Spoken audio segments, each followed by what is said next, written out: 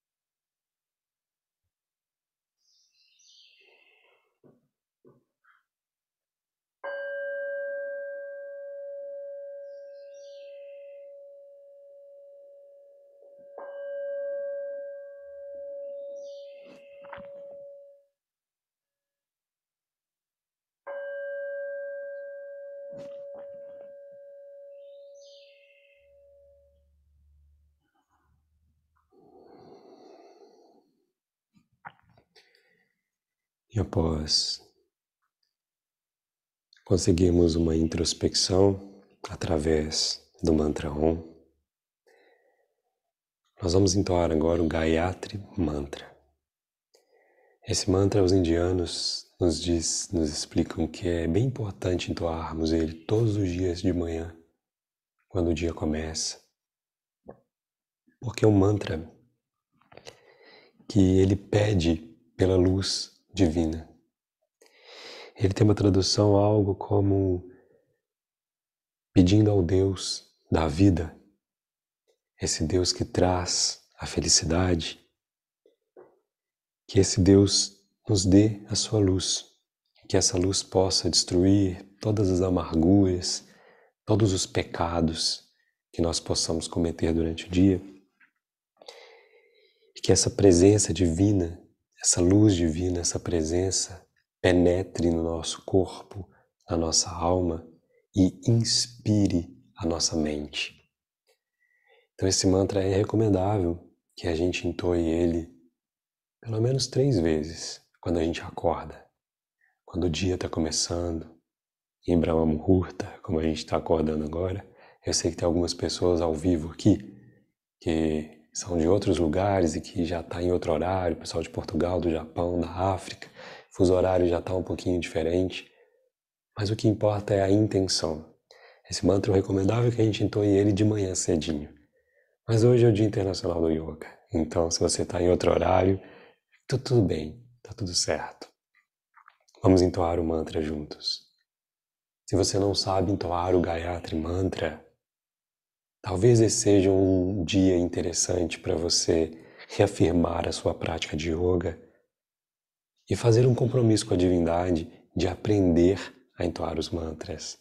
Os mantras, como eu expliquei, são canções sagradas.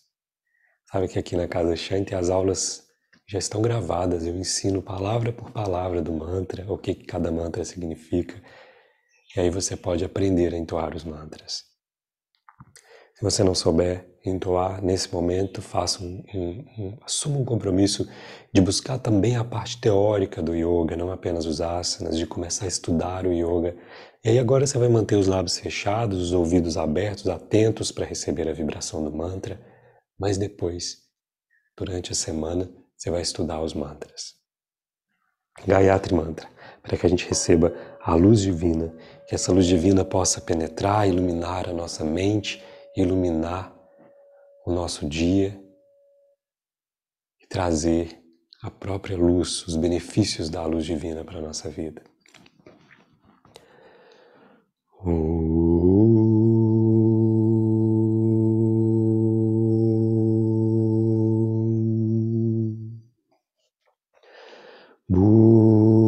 Bhuvaswaha Tatsaviturvarenyam Bhargo Devasya Dhimahi Dhiyo Yona Prachodayate.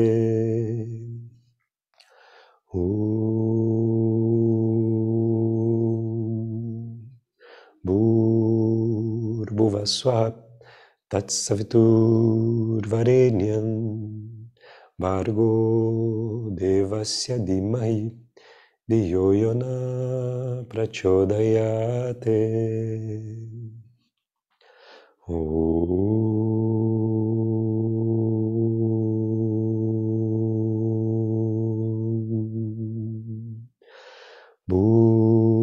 Bhuvaswaha Tatsaviturvarenyam Bhargo Devasya Dhimahi Dhiyo Yona Prachodayate.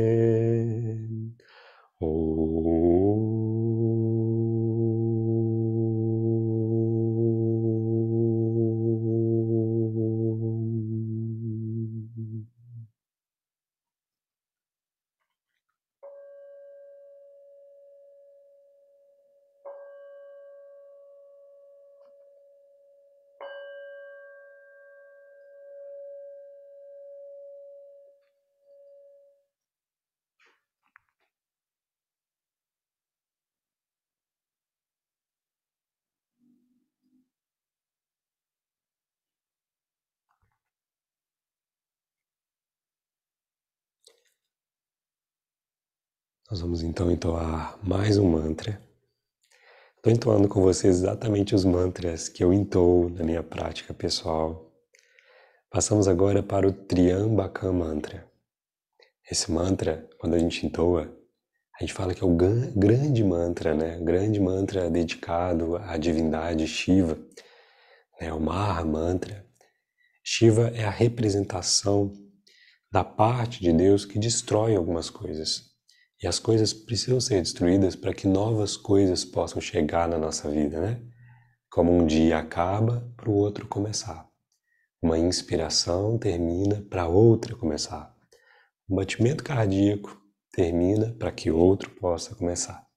Isso também acontece na nossa vida.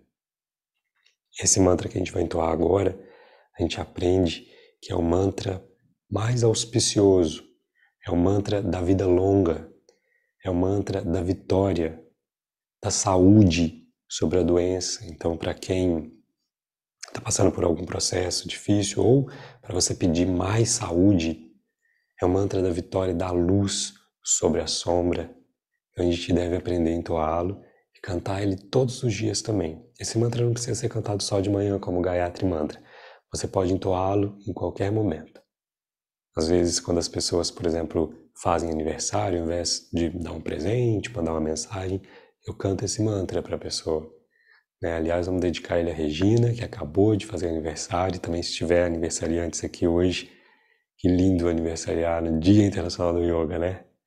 Então é esse mantra que a gente utiliza, o mantra da vida longa, para que a gente tenha saúde e uma vida longa, para que a gente possa realizar o nosso papel, o que a gente veio realizar aqui no planeta. Então, assuma o compromisso de aprender a entoar esse mantra. Se você não sabe, lábios fechados, ouvidos abertos, atentos para receber as vibrações. 3 vezes. Olha só. A mãe da Marta está fazendo 96 anos hoje. Que lindo, Marta, poder aniversariar no Dia Internacional do Yoga. Que ela receba as vibrações desse mantra que traz saúde.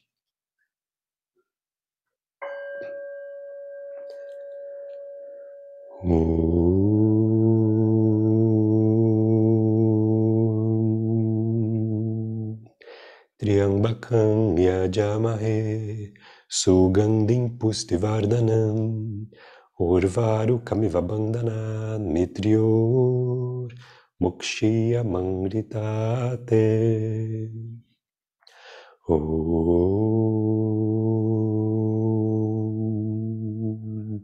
Triambakam yajamahe sugandhim pustivardhanam urvarukamiva bandhanat mitriyor mokshya mangritate.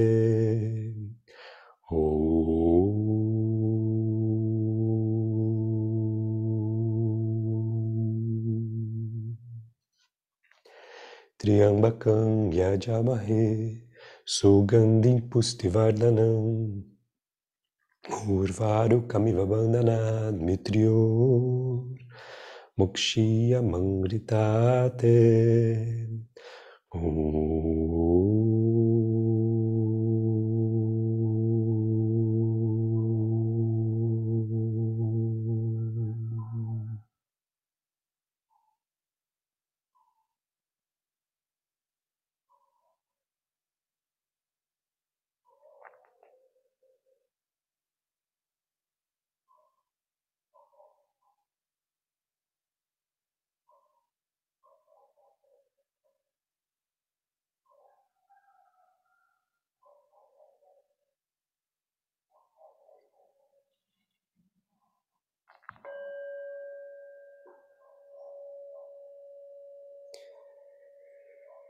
Que o cantar desses mantras atraiam as boas energias, as boas vibrações e os bons auspícios, a saúde e a luz divina para a nossa vida.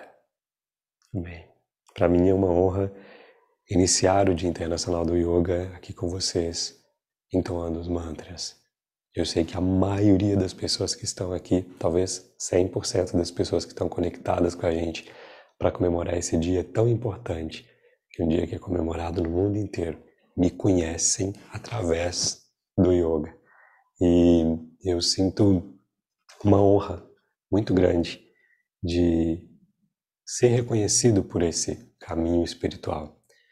O yoga nada mais é do que um caminho espiritual de 8 passos, algo que eu venho batendo na tecla com vocês, com os alunos da Casa Shanti, com o YouTube. Uma prática que realmente pode mudar a nossa vida, trazer mais consciência. Essa semana agora, esse final de semana, né? Nós fizemos um encontro presencial da Casa Shanti aqui em Búzios, recebendo os alunos. Tão lindo a gente vê os alunos. A gente tinha uma senhora de 90 anos, fez trilhas com a gente, fez a prática de yoga. Muito especial. E é muito especial estar na presença de vocês aqui. Quero avisar o pessoal que está ao vivo com a gente no YouTube, participando dessa comemoração, que nós estamos pelo Zoom. Você que está no YouTube aí, dá uma olhadinha no seu e-mail, no grupo do Telegram ou no grupo do WhatsApp, que você tem o link do Zoom, você pode clicar e vir ao vivo, para que eu possa ver a câmera de vocês nesse dia especial, assim como estou vendo a câmera ali da Eliane, da Keila, da Leila, da Suzana, da Suzy, da Josélia, tanta gente conectada aqui com a gente e que eu posso ver vocês, tá bom? E a Gina tá falando que Deus abençoe, gratidão, um beijo pra Marta e pra mãe da Marta que tá fazendo aniversário. Muito bem. Pessoal, agora, quem ainda não tomou o shot, a gente vai tomar o shot e logo em seguida a gente vai dar início na prática do yoga. A galera do YouTube esses dias acompanhou a nossa série, né, de autocuidado com yoga e Ayurveda. E o Ayurveda recomenda algumas práticas para a gente fazer de manhã bem cedinho. Uma dessas práticas é você tomar um shotzinho, um pouquinho só de água morna com algumas gotinhas de limão. Eu geralmente adiciono um pouquinho do gengibre, um pouquinho da cúrcuma, a gente faz a raspagem da língua, a gente vai ao banheiro, faz o cocô, olha o cocô para a gente ver como é que está a nossa digestão. Eu espero que vocês já tenham feito isso no dia de hoje e passa um pouquinho do óleo de gergelim também no corpo, principalmente na cabeça, nos pés, nas mãos. Então, quem quiser também pode passar o óleo de gergelim agora e vamos tomar um shot. Eu deixei para fazer o meu ao vivo aqui junto com vocês. As pessoas que já tomaram, se quiser, vai aí no óleo de gergelim, tá? Eu já passei. Vocês estão vendo todo dia de manhã quando eu entro aqui com vocês, o meu cabelo tá meio oleoso, é por causa da oleação que eu faço antes da aula. É o que eu recomendo que os alunos façam também. Professor, eu tenho interesse em aprender mais sobre isso. Vamos preparar o shot. Professor, eu tenho interesse em aprender mais sobre isso. Ótimo. Então, para você aprender mais sobre isso, eu sei que eu estou saindo da câmera porque eu estou pegando as coisinhas pro meu shot, tá? Para você aprender mais sobre isso, a gente já tem tudo gravadinho lá na Casa Shanti, tá? Já está tudo gravado, tudo explicadinho para vocês. Vou começar aqui pelo limão. Vou fazer isso aqui no estúdio, que eu não faço, só faço isso na cozinha. Mas hoje é um dia de festa, hoje é um dia especial. Tô vendo a galera aqui também já fazendo o shot. Mas é umas gotinhas de limão, tá? Eu costumo colocar um limão inteiro. E outra coisa, gente, depois que a gente toma o shot de limão, é importante escovar os dentes. Eu recomendo muito você tomar o shot de limão com um canudinho, para que o limão não entre em contato com o esmalte dos dentes, tá? Mas ó, limãozinho aqui. Só hoje que eu não vou sair aqui da gravação para ir lá escovar os dentes, né? Um dia não vai fazer mal, mas na rotina diária é importante a gente não deixar o esmalte em contato com o dente. Eu sei que a recomendação são umas gotinhas de limão. Eu já estou acostumado, então eu espremo o limão inteiro. Porque eu comecei com um pouquinho de gripe, então minha dosezinha de vitamina C de manhã é essa. Tudo bem. Então, terminando, a gente põe uma colherzinha de cúrcuma.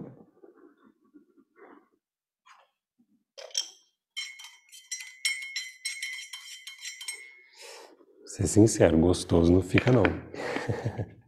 Mas nem tudo que é ruim faz mal. E nem tudo que é bom faz bem, né? E um pouquinho de gengibre em pó. É uma colherzinha, tá? Quem não é vegano, eu recomendo usar um pouquinho de própolis verde, tá? Pode colocar aí umas 7 gotinhas de própolis verde.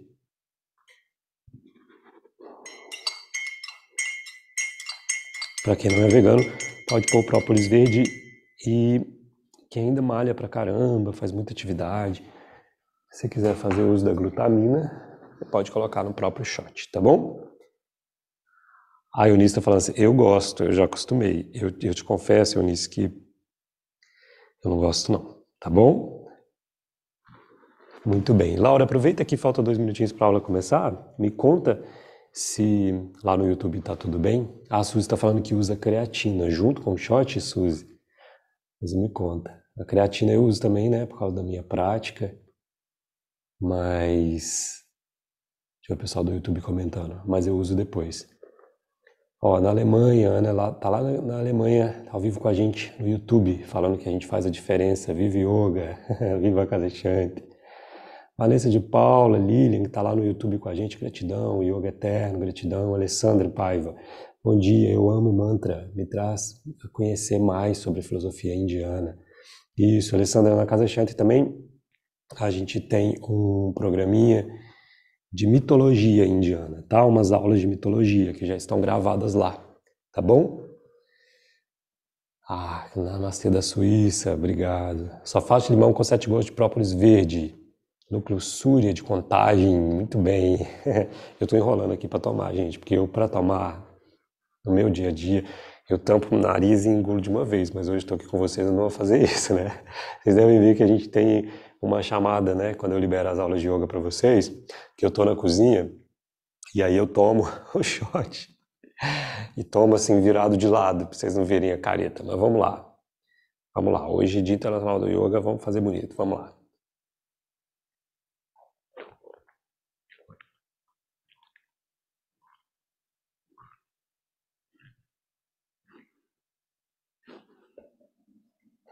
Sem fazer careta.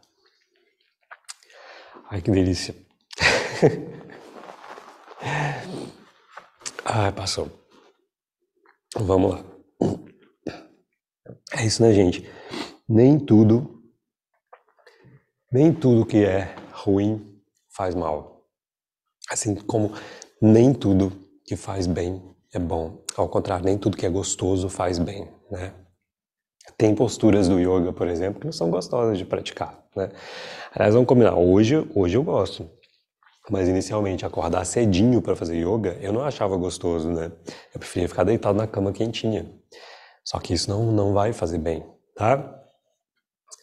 Refalando, bom dia, eu amo limão, Regina, eu uso limão inteiro, a cúrcuma, a glutamina. Agora eu tô na pausa da glutamina, não acho ruim. Isso, Regina, eu também faço pausas, tá?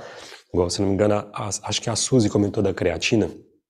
Creatina eu também uso, né? Mas eu tomo antes de ir pro CrossFit. E aí eu também faço ciclos, tá bom? À noite, gente, a gente vai voltar e a gente pode conversar sobre... A gente vai conversar sobre alimentação.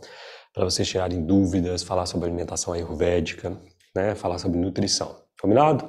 Bom, aqui falta um minutinho para vocês.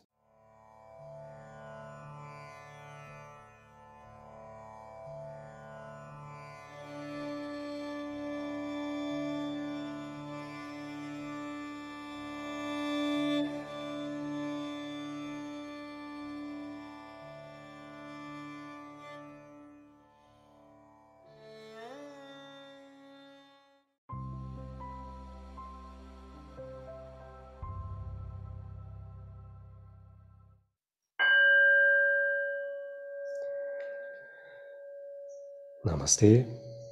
Vamos então agora dar início à nossa prática de yoga. Vamos fazer uma prática bem especial com asanas de fortalecimento, de alongamento. Vamos fazer um pouquinho de respiração.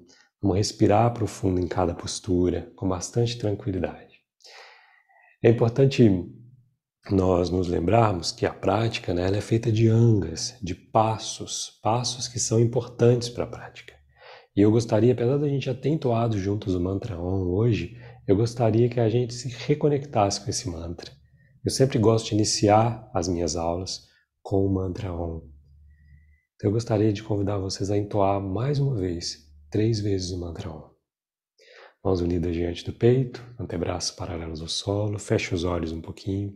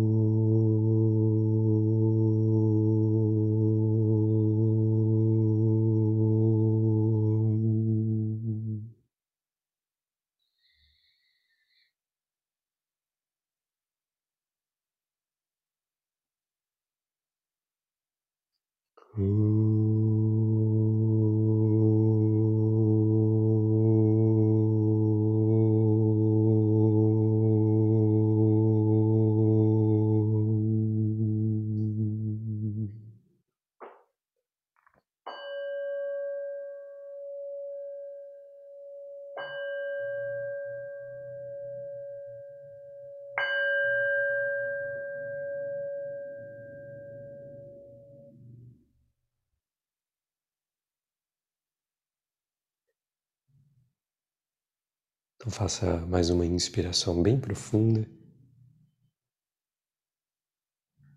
Quando soltar o ar, relaxe um pouquinho os braços. E aí eu vou convidar vocês para a gente fazer o Yoga Mudra. O Yoga Mudra, a palavra mudra significa gesto, né? E a palavra Yoga significa união. Então eu vou convidar vocês para a gente fazer esse gesto do Yoga que ajuda a nossa mente a se acalmar, se tranquilizar. Então nós vamos levar as nossas mãos lá atrás e a mão direita vai segurar o punho esquerdo dessa maneira, tá? O Yoga Mudra, além de funcionar como um pranayama, ele funciona como um kriya, um exercício de purificação. E ele vai ajudar a mente ficar mais calma, ficar mais tranquila, para a gente ficar ainda mais conectados com a prática. Vamos fazer 4 vezes. Então, a mão direita segura o punho esquerdo lá atrás do corpo. Inspire bem profundo pelas narinas. E solta o ar flexionando o tronco, levando a sua testa lá na direção do solo. Se a sua cabeça não chegar no chão, não tem problema, mas desça o máximo que você puder.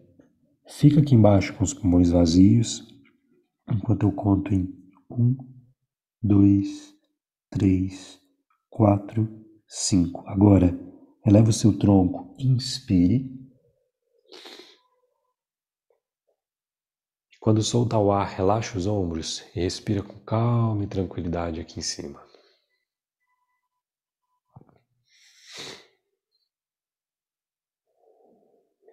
Vamos fazer mais uma vez. Inspira profundo.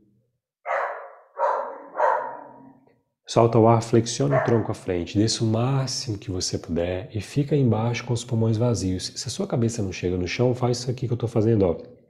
Queixo no peito, abdômen contraído. 1, 2, 3, 4, 5. Eleva o tronco, inspire. Quando chegar lá no alto, solta o ar relaxando os ombros. Respira com calma, com tranquilidade.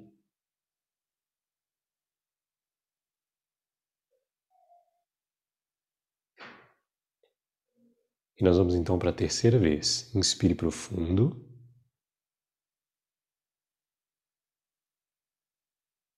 Solta o ar flexionando o tronco à frente, desce o máximo que você puder. Fica lá embaixo com os pulmões vazios, o abdômen contraído. E contrai também os seus esfíncteres anal e genital. Fica lá embaixo. Fica em 1, 2, 3, 4, 5. Eleva o seu tronco inspirando. Quando solta o ar, relaxa um pouquinho os ombros.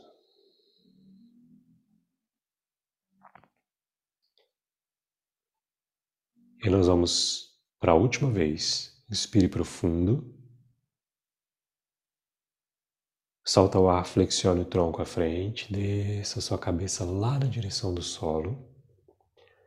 Permaneça com os pulmões vazios em 5, 4, 3, 2, 1. Eleve o seu tronco inspirando. E agora, ao soltar o ar, traz os seus braços à frente.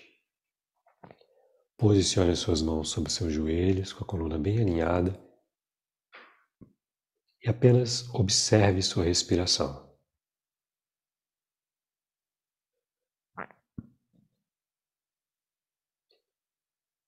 Perceba a respiração mais calma, mais tranquila e observe os benefícios desse exercício tão simples que a gente fez agora para o seu sistema nervoso, para a sua mente.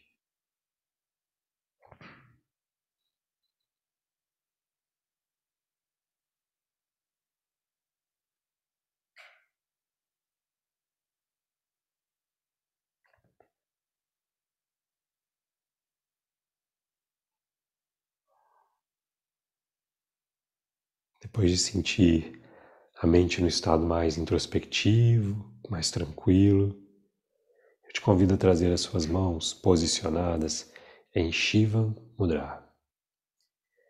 Lembra que eu recomendava que as mulheres coloquem a mão direita no colo e o dorso da mão esquerda sobre a palma da mão direita, os homens ao contrário, mão esquerda no colo, dorso da mão direita sobre a palma da mão esquerda, observando assim a nossa polaridade energética. Mas é importante lembrarmos que aqui nós trabalhamos com a linha do Tantra. Portanto, ambas as energias do Sol e da Lua fazem parte do nosso corpo. Então, se você quiser posicionar suas mãos de outra maneira nas minhas aulas, você pode ficar à vontade, você será bem acolhido assim. Então, feche os olhos um pouquinho, buscando o estado de ainda mais introspecção mental. Relaxe os músculos do rosto, deixe seu rosto com um semblante sereno, semblante tranquilo. E fica com seu corpo bem paradinho. Mas observe que alguns movimentos do corpo, eles continuam acontecendo com naturalidade. Movimentos que você não tem controle sobre eles. Perceba seus batimentos cardíacos.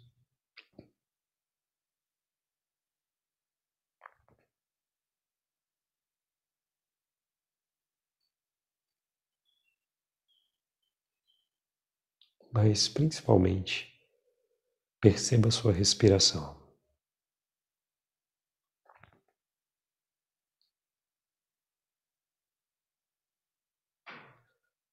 Comece a observar se a barriga está participando da respiração.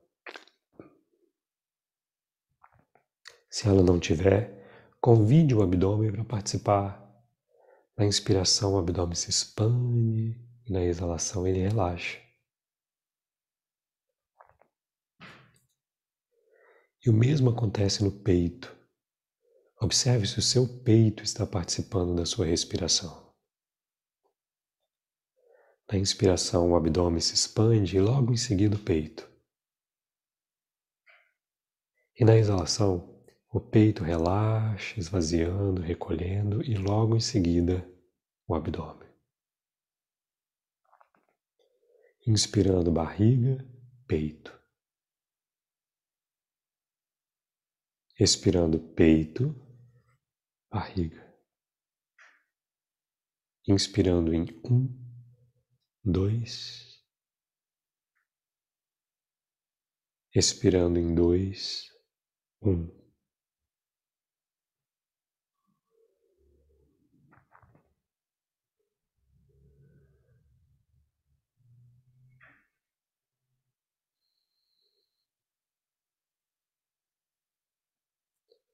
Um, 2,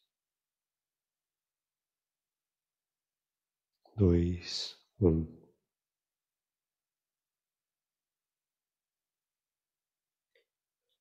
Um, 2, 2, 1.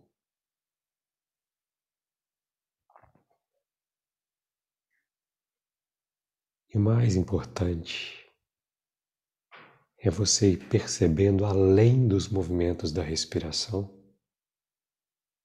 você ir percebendo a conexão que existe entre a sua respiração e a sua mente. À medida que a sua respiração se acalma, a sua mente também vai acalmando. E não é que os pensamentos vão deixar de existir. Eles continuam existindo, continuam presentes.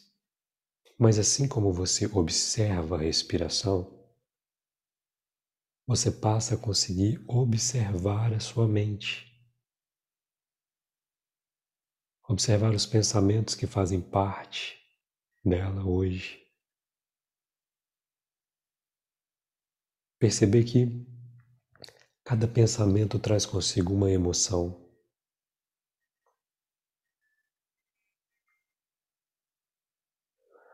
Você começa a perceber que alguns dias atrás, ou talvez horas atrás, existia um pensamento que já não está mais presente aí. E saiba que esses pensamentos que estão passando agora, daqui a algumas horinhas, eles já não vão mais estar presentes. Assim você vai entendendo a impermanência de tudo e você não se apega a nenhum pensamento, você apenas observa. Assim como você não se apega a uma inspiração, você pode inspirar, segurar o ar por um tempo, mas não é possível ficar com os pulmões sempre cheios. Tem uma hora que você vai ter que soltar. O mesmo acontece com os pensamentos. Apenas observe. E isso é um processo importante de autoconhecimento. A observação da mente, dos pensamentos, mas principalmente a observação da ligação da respiração com a mente. E para realizar a prática do yoga, que nós estamos comemorando hoje, o Dia Internacional, nós vamos observar que a prática dos passos, os angas da prática, vão purificar a nossa mente ainda mais, vão limpar a nossa mente ainda mais. Então você vai manter o seu corpo bem paradinho, a coluna bem alinhada, para que você possa trabalhar a energia Kundalini, energia da vida que reside na base da coluna e que vai despertando de chakra em chakra.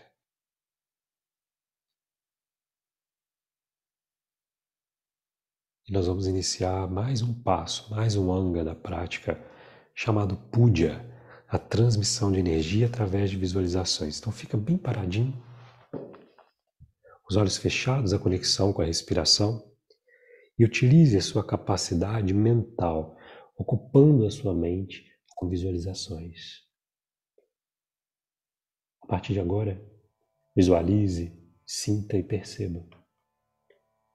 Mentalize uma grande nuvem de luz, da cor dourada, brilhante como o sol nascente, vinda do infinito, vinda do cosmos, vinda da natureza, das montanhas, em direção a você.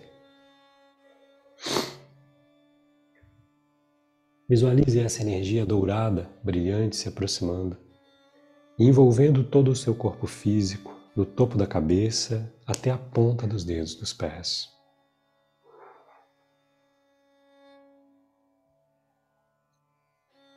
Mentalize essa energia brilhante envolvendo cada célula do seu corpo, te harmonizando, acalmando, purificando e protegendo.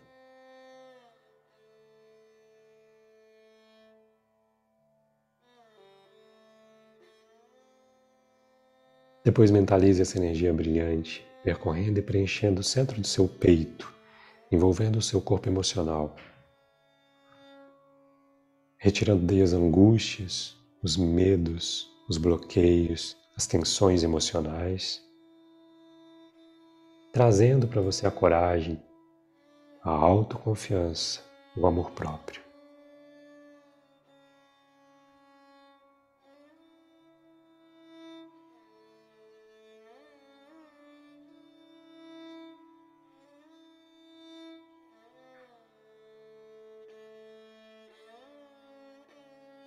Visualize essa energia brilhante envolvendo a sua mente, clareando as suas ideias, seus pensamentos.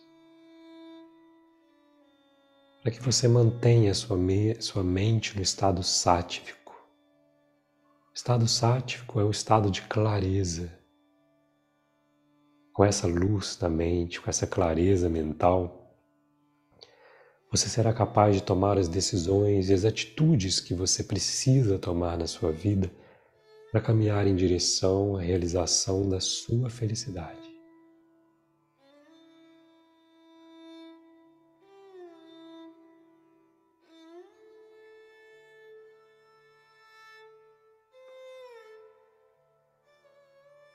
Então mentalize que essa energia brilhante se direciona para o centro da sua testa, formando um pequeno pontinho de luz entre as suas sobrancelhas, envolvendo Purusha, seu eu espiritual.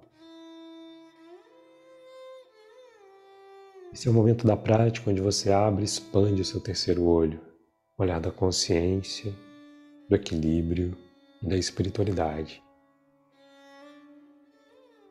E por alguns instantes você tem a possibilidade de olhar para a sua vida através do olho da alma, compreendendo que tudo o que acontece é para o seu bem. Tudo o que aconteceu foi para o bem, e tudo o que virá a acontecer será para o bem. Quando você olha para a sua vida a partir do olho da alma, você passa a entender melhor, a compreender melhor a sua espiritualidade, a sua vida, os caminhos, as decisões que você tomou, as coisas que te aconteceram, inclusive os imprevistos. Você desfaz qualquer angústia, qualquer desentendimento, qualquer chateação, qualquer inimizade, você desfaz. Vai surgindo em você um sentimento de compaixão, de perdão, mas principalmente de auto-perdão. Tudo o que te aconteceu trouxe você a esse momento agora.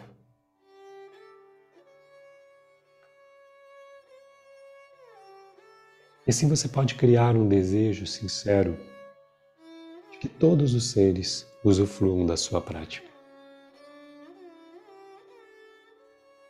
Procure unir as pontas dos seus polegares.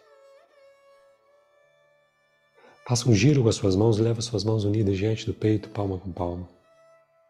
E mentalize que essa energia dourada do centro da sua testa começa a se expandir ao seu redor.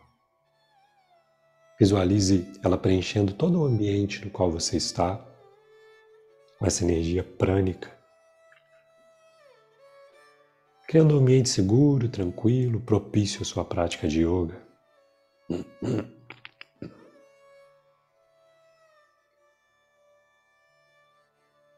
Depois mentalize que essa luz dourada se conecta com cada pessoa presente nessa prática, criando entre nós um elo de amizade, de companheirismo e um grande campo de força e de união.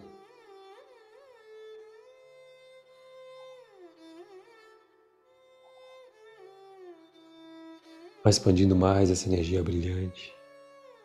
Visualize essa luz dourada envolvendo todo o nosso planeta. Ela envolve também as pessoas que você ama, as plantinhas, os animaizinhos que convivem com você na sua rotina.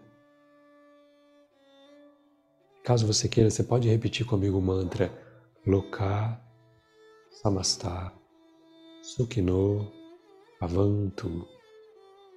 Que todos os seres sejamos livres e felizes.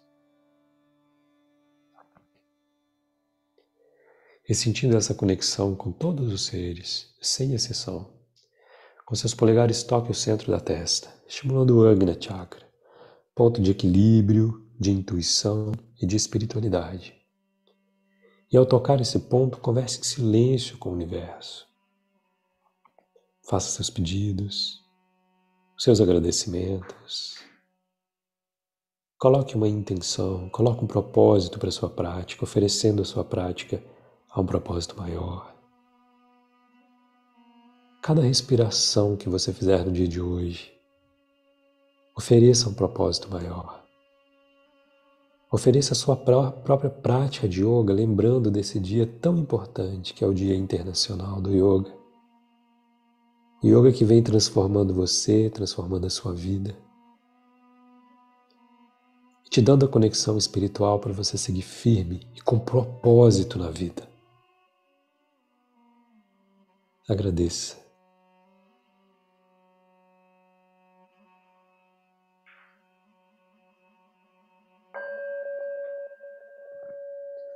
Faça então mais uma inspiração profunda. Quando soltar o ar com seus polegares, toque o centro do peito, unindo seus pensamentos às suas emoções. Na próxima inspiração, abra seus olhos. E quando soltar o ar, relaxe um pouquinho os braços. Hoje nós estamos tendo essa aula aqui de manhã e vamos ter mais uma aula à noite. Então, eu gostaria de convidar vocês para a gente fazer a saudação ao Sol e a saudação à Lua nos 2 momentos do nosso dia. Vamos começar fazendo 2 saudações à Lua e depois 2 saudações ao Sol. E à noite a gente faz o contrário. 2 saudações ao Sol e depois 2 saudações à Lua. Então, para fazer o Chandra Namaskara, a saudação à Lua, o que vai tranquilizar ainda mais a nossa mente, deixar a nossa mente mais tranquila, mais conectada, nós vamos ocupar a parte do fundo do nosso tapete. Lembra que, nesse momento, você ainda não precisa fazer a respiração diária. Você pode fazer respiração 1, 2, 2, 1. Então, vamos fazer o Chandra Namaskar bem conectados com a respiração profunda e consciente apenas pelas narinas. Não utilize a boca. Vamos lá para o fundo do nosso tapetinho. Nós só vamos usar a boca agora lá no final da aula para entoar o Shanti Mantra, tá? Por enquanto não. Lábios fechados até o final da prática. Então, a pontinha do dedo do pé virado para trás. Senta em cima dos seus calcanhares. A gente vai fazer devagar, com tranquilidade, ok? Então, inspire profundo. Solta o ar, traz as suas mãos unidas diante do peito, na postura do diamante. Inspire levando seus braços lá no alto, devagar. Faça um arco, uma meia lua com a sua coluna, lá atrás. E ao soltar o ar, desce na postura da criança. Coloca a sua testa no solo, os braços alongados lá para frente. E desliza o seu corpo lá para frente, na postura do cachorro, olhando para cima. Sobe o peito. Inspira. Bem devagar. E quando solta o ar, a postura do cachorro olhando para baixo. A gente vai fazer uma variação. Empurra a palma das mãos contra o solo. Olha lá na direção do umbigo. E essa variação que a gente vai fazer agora de manhã é permanecer nessa postura aqui enquanto eu conto até 5. Respira 1, 2, 2, 1. 1, respira. 2, 3, olha lá para o seu umbigo. 4, conecta o abdômen. 5, prepara para fazer agora alguns movimentos. O pé esquerdo no meio das 2 mãos, o joelho direito no solo, suba o corpo na postura da lua, cresce, inspire. E ao soltar o ar, você vai descer as suas mãos, colar o pé direito no pé esquerdo e levar o queixo lá no peito.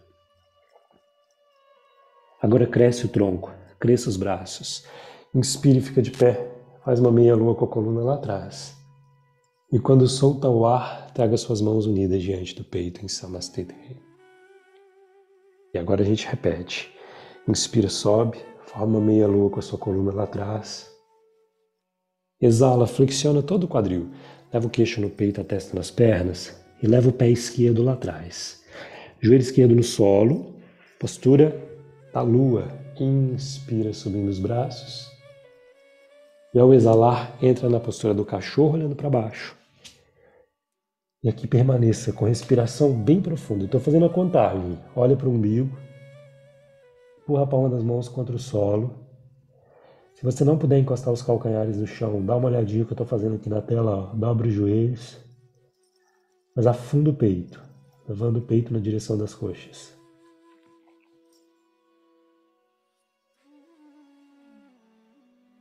E a partir daqui a gente vai passar para a postura do cachorro olhando para cima. Então o meu quadril desce ó, lá no solo. Inspiro, olho lá para frente. E soltando o ar, senta nos seus calcanhares. na postura da criança. Inspira, sobe, forma um arco com a sua coluna, olha para as mãos lá no alto. E ao exalar, as mãos unidas diante do peito. Segunda vez. Inspira, cresce, forma um arco com a coluna lá no alto. E exala, desce, com a sua testa lá no solo. Postura do cachorro olhando para frente, desliza o tronco. Inspira, abre o peito. Expira, cachorro olhando para baixo. E permaneça. 1, 2, 3, 4, 5, pé esquerdo lá na frente, no meio das duas mãos, joelho direito no solo, postura da lua. Inspire. E quando soltar o ar, Uttanasana, cola o pé direito no pé esquerdo, alonga os joelhos e leva o queixo no peito. Cresça então o tronco. Inspira. Uma meia lua com a coluna lá atrás. E ao soltar o ar, as mãos unidas diante do peito. Inspira mais uma vez, sobe, meia lua com a coluna. Exala, flexione o quadril, Uttanasana, leva o queixo no peito e leva o pé esquerdo atrás. Joelho esquerdo no solo, postura da lua, inspira, sobe. E exalando, postura do cachorro olhando para baixo. Olha lá na direção do umbigo. Contrai o abdômen, se precisar, dobra os joelhos. Respira. 1, 2, 3, olha lá para o umbigo. 4, contrai o abdômen. 5, desce na postura do cachorro olhando para cima, o quadril vai lá embaixo. Inspira, 1, 2. Senta lá nos calcanhares, postura da criança. Expira, 2, 1. Suba o tronco e os braços. Inspira, postura do diamante, mas forma meia lua com a coluna lá atrás. E ao exalar, as mãos unidas diante do peito. Perceba como a sua mente fica ao final do Chandra Namaskar. Sinta a pureza mental e sinta o corpo mais solto, mais flexível, coração mais aberto. E a partir daqui, nós vamos nos preparar para o Surya Namaskar. Mas a gente vai caminhar para o Surya Namaskar. Então nós vamos subir o nosso quadril. Vamos colocar o nosso pé esquerdo bem no meio do tapete, tá?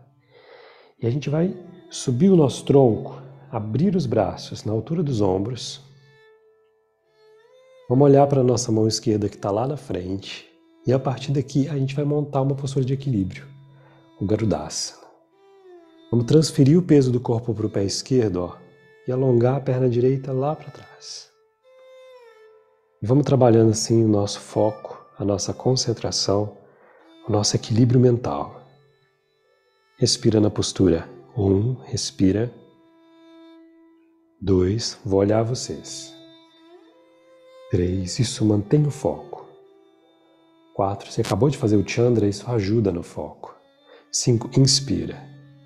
Solta o ar, devolve o pé direito juntinho do pé esquerdo, coladinho um no outro. Leva os dois braços lá para frente. E leva suas mãos lá no alto mais uma vez, inspirando. E ao soltar o ar, flexiona o quadril. Tenta chegar com a palma das mãos no solo. Leva o queixo no peito, a testa nas pernas lá embaixo. Contrai o abdômen e aprofunda o corpo todo em Uttanasana. Vai aproximando a sua cabeça das pernas lá embaixo. O abdômen bem contraído e deixa a sua mente receber um banho de prana, de energia nesse momento. Principalmente tirar as tensões das costas, das pernas, massagear o intestino com respiração profunda. 1, 2, 2, 1. Respira. 1, 2, tenta descer um pouquinho mais. 3, 1 milímetro a mais já dá diferença pra gente. 4, encosta o queixo no peito, a testa nas pernas. 5, agora cresce, o tronco e os braços lá no alto. Inspira grande, olha para as mãos. E ao soltar o ar, as mãos unidas diante do peito. Agora você vai levar o seu pé direito lá na frente, na pontinha do seu tapete. Vai abrir os braços, então o braço esquerdo vai lá atrás, o braço direito vai à frente. Gira a cabeça, olha para a mão direita e transfira o peso do corpo para o pé esquerdo, tirando o pé esquerdo do chão. Garudasana. Concentra, eu quero ver vocês. 1, respira, isso. 2, Suzana, alonga o joelho de trás. Isso. 3, respira. 4, leva o umbigo lá para dentro. 5, inspira na postura. Ao exalar, cola o seu pé esquerdo no pé direito. Traz os 2 braços à frente. Inspira, as mãos lá no alto mais uma vez. E ao expirar, flexiona o tronco. Leva o queixo no peito, a testa nas pernas lá embaixo. Quem quiser agora pode dar um abraço nas pernas aqui, ó, e aprofundar. Descer o máximo que você puder. A cabeça lá na direção das pernas. Respiração 1, 2, 2, 1. Sem pressa. Aprofunda. Desce. 1. Quero ver vocês. 2. 3. 4. 5. Excelente. Fica na postura.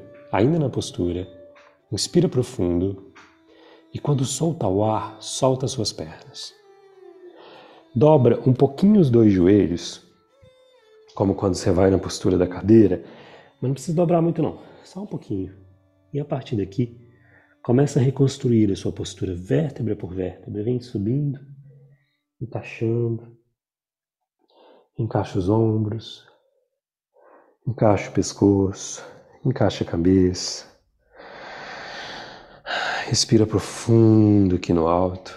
Isso. E a partir daqui, quem conhece a respiração Ujjayi vai começar a fazer a respiração Ujjayi. Lembra aquela respiração? Como quando a gente tenta embaçar um vidro, mas os lábios fechadinhos e a respiração fazendo um barulhinho aqui na garganta. Vamos fazer o Surya Namaskara, saudação ao sol, para trazer mais energia, mais força, mais vigor para a nossa vida, para o nosso corpo sutil, para a nossa espiritualidade. Então, junto comigo, eleva os braços lá no alto, inspira grande, ativa a respiração Ujjayi, o abdômen e os esfíncteres, exala, volta em Uttanasana, o queixo lá no peito. Inspira, olha para frente, alongando um pouquinho a coluna, e ao expirar, leva os 2 pés atrás, e para descer em Chaturanga, se precisar, leva o joelho, peito, queixo no chão, depois desce o corpo todo, e inspira em Urdhva Mukha, cachorro olhando para cima. Expira em Adho Mukha, olha lá na direção do umbigo e permaneça aqui. 1, respira. 2, 3, 4, olha para o umbigo. 5, na próxima inspiração, caminha à frente, alonga os joelhos. Expira, volta em Uttanasana, o queixo lá no peito. Cresça o tronco e os braços. Inspira grande, olha para as mãos no alto. E ao exalar, leva suas mãos unidas diante do peito em Samastiti. Mais uma vez, inspira, sobe, leva os braços lá no alto. Exala, desce em Uttanasana, o queixo lá no peito e a testa nas pernas. Inspire e olha à frente. Expire os 2 pés atrás. Desceu, Chaturanga Dandasana. Inspira em Urdhva Mukha, abre o peito. Exala em Adho Mukha. Olha lá na direção do umbigo e permaneça aqui. Respira. 1, 2, tenta aprofundar. 3, se precisar, dobra o joelho, ó. Tô dobrando o meu para mostrar. 4, fundo do peito. 5, na próxima inspiração. Caminha à frente, alonga os joelhos. Respira, volta em Uttanasana, queixo no peito, a testa nas pernas lá embaixo. Cresça o tronco e os braços. Inspira grande, olha para as mãos no alto. E ao exalar, traz as mãos unidas diante do peito em Samastete. Fecha os olhos. Perceba agora a diferença de quando você terminou a saudação à lua e agora quando você termina a saudação ao sol. Ambas as práticas contribuem para o seu equilíbrio físico, emocional. Mas agora sinta-se forte. Sinta-se apto a dar início aos asanas. Faça mais uma inspiração bem profunda e ao exalar, relaxe os braços. Leva suas mãos lá atrás do corpo. Junta a palma das mãos, entrelaça os dedos. Inspire, afastando as mãos do tronco. E ao exalar, flexione o quadril, descendo de novo com a cabeça lá para baixo, mas agora concentre em afastar as mãos do tronco o máximo que você puder para destravar bem os ombros. Respira profundo na postura. 1, sem pressa. 2, a cada exalação afasta mais as mãos do tronco. 3, 4, 5, inspira grande. E quando exalar, deixa suas mãos descerem lá para o solo. Dá um grande passo com o pé direito lá para trás e flexione o joelho esquerdo. Inspire. Solta o ar, pisa com o pé direito todo no chão lá fora, lá atrás. E suba o seu corpo na postura do guerreiro 1, Virabhadrasana. Abra o peito. Eleva o queixo, joelho esquerdo bem flexionado, o peito todo apontado para frente. Permaneça nessa postura com respirações profundas. 1, respira. 2, deixa o seu corpo se encher de energia. 3, sem pressa, isso. 4, respira. 5, ainda na postura, faça mais uma grande inspiração, bem profunda. E quando expirar, passa para a postura do guerreiro 2. Gira a cabeça, olha sobre a sua mão esquerda que está lá na frente. Dobra bem, flexiona bem o joelho esquerdo. E concentra. 1, o abdômen bem contraído. 2, isso. 3, excelente. 4, leva o umbigo lá para dentro. 5, permaneça na postura. Na próxima inspiração, alongue o seu joelho esquerdo e vire os seus polegares para o teto. Ao soltar o ar, vamos descer em Trikonasana. Mão esquerda vai lá embaixo. Mão direita sobe. Olha para a mão que está lá em cima, abdômen contraído. Respira. Sinta uma energia subindo pela mão esquerda, passando no centro do peito, se expandindo pela mão direita lá no alto. Respira. 1, olha para a mão que está lá em cima.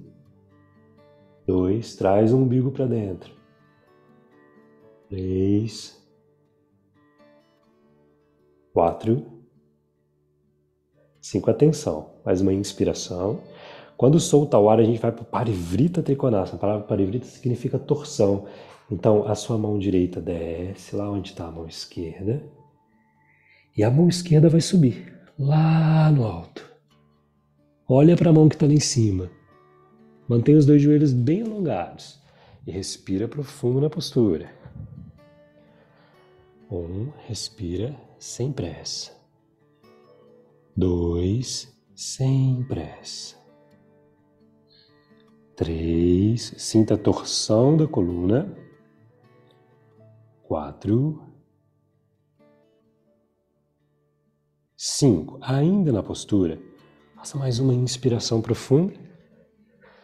Quando soltar o ar, a mão que está lá no alto vai descer. Dobra o joelho esquerdo com a pontinha do pé direito no chão lá atrás. Inspira, olha para frente. E exalando, cola o pé direito no pé esquerdo lá na frente. Os dois pés coladinhos um no outro. Alonga os joelhos inspirando. Solta o ar, junta a palma das mãos, entrelaça os dedos lá atrás. Inspira, afasta as mãos do tronco mais uma vez e expirando, deixa a cabeça descer lá na direção da perna. O abdômen contraído e a respiração Ujjayi. 1, sem pressa. 2, lá embaixo. 3, respira.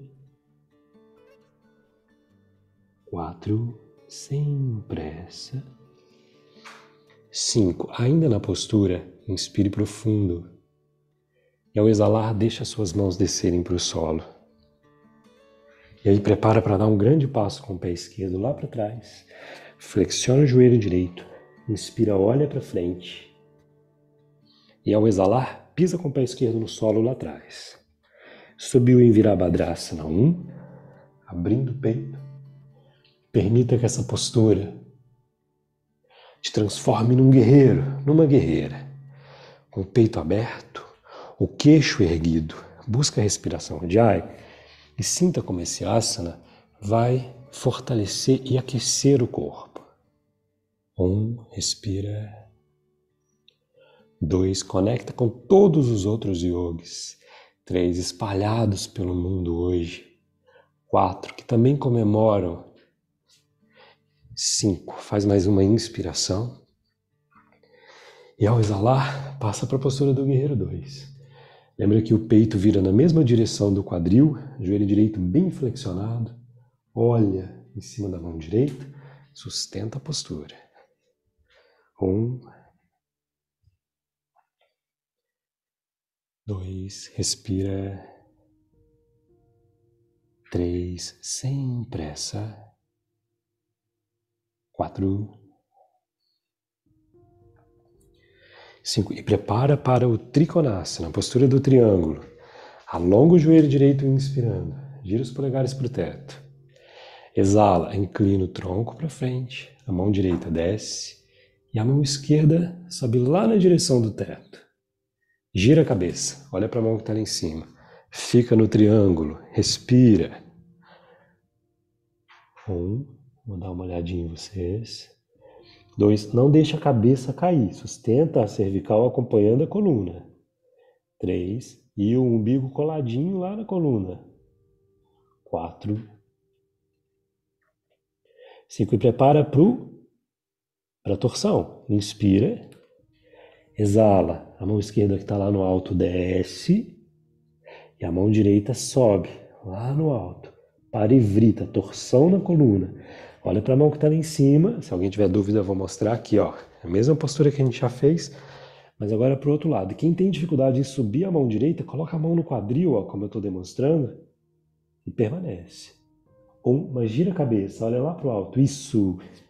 2. 3, vai sentindo as transformações. 4, a purificação. Fantástico, Cristina e Yane. 6, respira.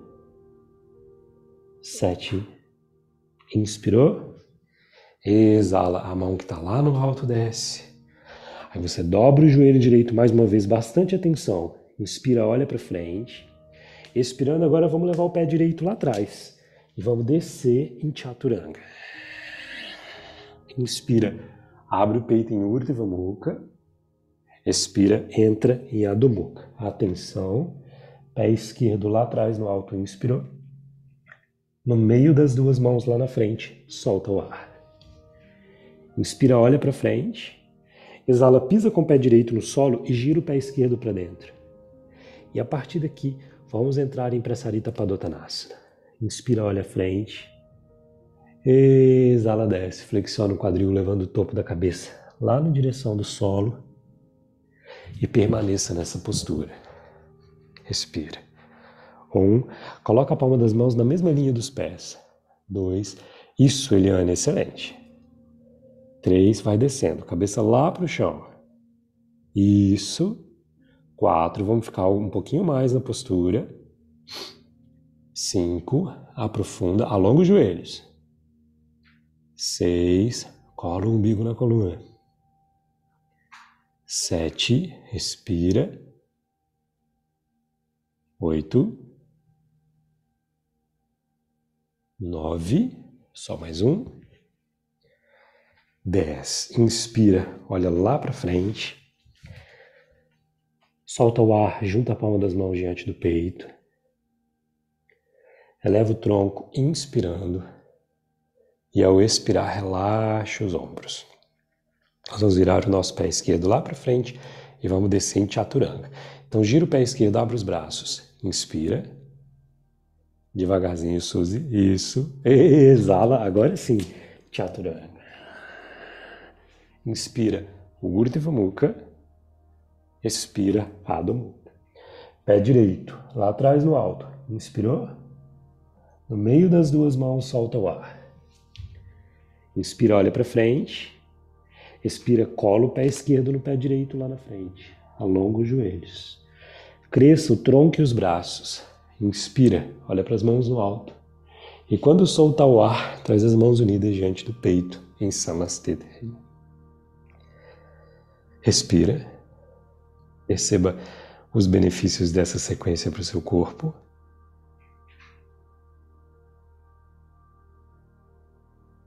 Para sua mente. Excelente. E lá no início da prática, a gente já trabalhou um pouquinho de equilíbrio no Garudasana, né?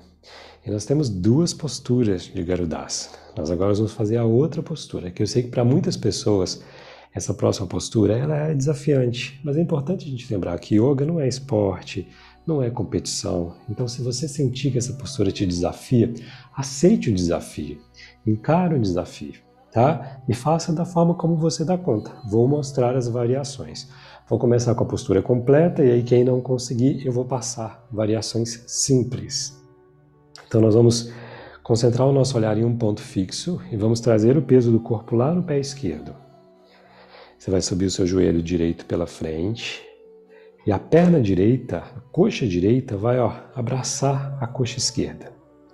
Depois você vai passar o seu pé direito, se puder, para abraçar a panturrilha lá atrás, dessa maneira, tá? Perna direita está em cima, o braço esquerdo vai em cima agora, então eu flexiono meu cotovelo esquerdo à frente, o braço direito passa por baixo e eu junto a palma das mãos. E vou dobrar o meu joelho esquerdo, permanecer em Garudasana. Professor, eu não consegui. Vamos para a variação mais simples. Quem conseguiu, fica na postura. Tô vendo lá a galera que está na postura. Não conseguiu? Pé direito do lado de fora do pé esquerdo com a pontinha do pé no chão, dobra o joelho. Junta as mãos diante do peito e permanece aqui. Respira. Inspira.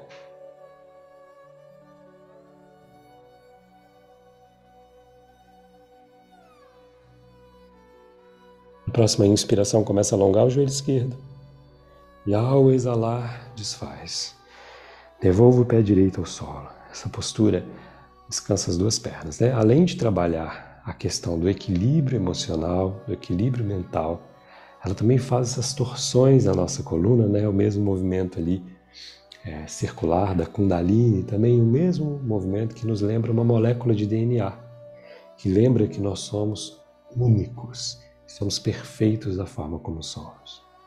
Por outro lado, pé direito no chão, começa completo, o joelho esquerdo sobe, abraça a coxa direita.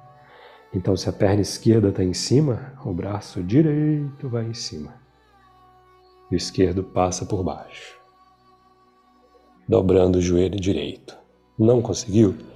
Não tem problema. Pé esquerdo no chão aqui, Dobra um pouquinho o joelho direito. Você vai trabalhar o equilíbrio assim também.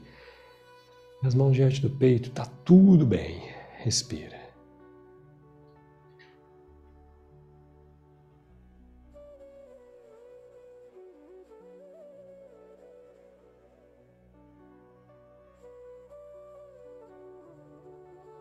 Na próxima inspiração, alonga os joelhos. Exala, faz bem devagar. Os dois pés no solo. E a gente vai passar agora para algumas posturas de fortalecimento da coluna e também de flexibilidade dela. Coluna é o eixo da nossa vida. A gente aprende no yoga, né? Os nossos chakras estão passando por ali, então é importante Manter esse eixo bem alinhado para que a energia possa fluir. E o alinhamento, a gente busca o equilíbrio entre a força e a flexibilidade. Então eu sei que você está lá na pontinha do seu tapete, leva os braços lá no alto, inspira, olha para as mãos. E quando solta o ar, flexione o tronco. Queixo no peito e a testa nas pernas lá embaixo. Inspira, olha para frente, alongando um pouquinho a coluna, fica na ponta dos pés. E ao soltar o ar, leva os 2 joelhos no solo. Cruza as pernas atrás do bumbum. Leva o bumbum no chão. E alongue as 2 pernas para frente. Puxa os seus glúteos para trás e para fora. De um lado e do outro. Isso. Contrai um pouquinho o abdômen. E perceba que a tendência é a coluna ficar assim, ó, como eu estou demonstrando, tá? E é isso que a gente vai resolver agora. Comece empurrando a pontinha dos pés na direção do rosto, colando as suas pernas no chão. Se você tiver uma coxa bem forte, você vai sentir que o seu calcanhar ele sai do chão quando você faz esse movimento aqui, ó, contraindo a coxa. Agora coloca as mãos do lado da coluna, ó. O polegar encosta aqui na junção do quadril, leva a mão no chão, contrai o abdômen, empurra a palma das mãos contra o chão e vai subindo o peito. A tendência quando a gente sobe, ó, observa aqui, se quiser dar uma olhadinha para a tela, ó, o ombro está pertinho da orelha. Então eu vou girar o ombro para trás, vou afastar ele da orelha, olhando lá para frente, o abdômen bem contraído, sustentando aqui em Dandasana. Respira. 1, empurra a palma das mãos contra o chão. 2, contrai as coxas. 3, uma postura muito forte, abdômen contraído. 4, o peito bem aberto. 5, suba os seus braços lá no alto, inspira profundo. Quando soltar o ar, leva suas mãos lá nos pés. Paschimottanasana, a postura da pinça. Professor, eu não consigo pegar no meu pé. Tudo bem, pega aqui na perna, tá tudo certo.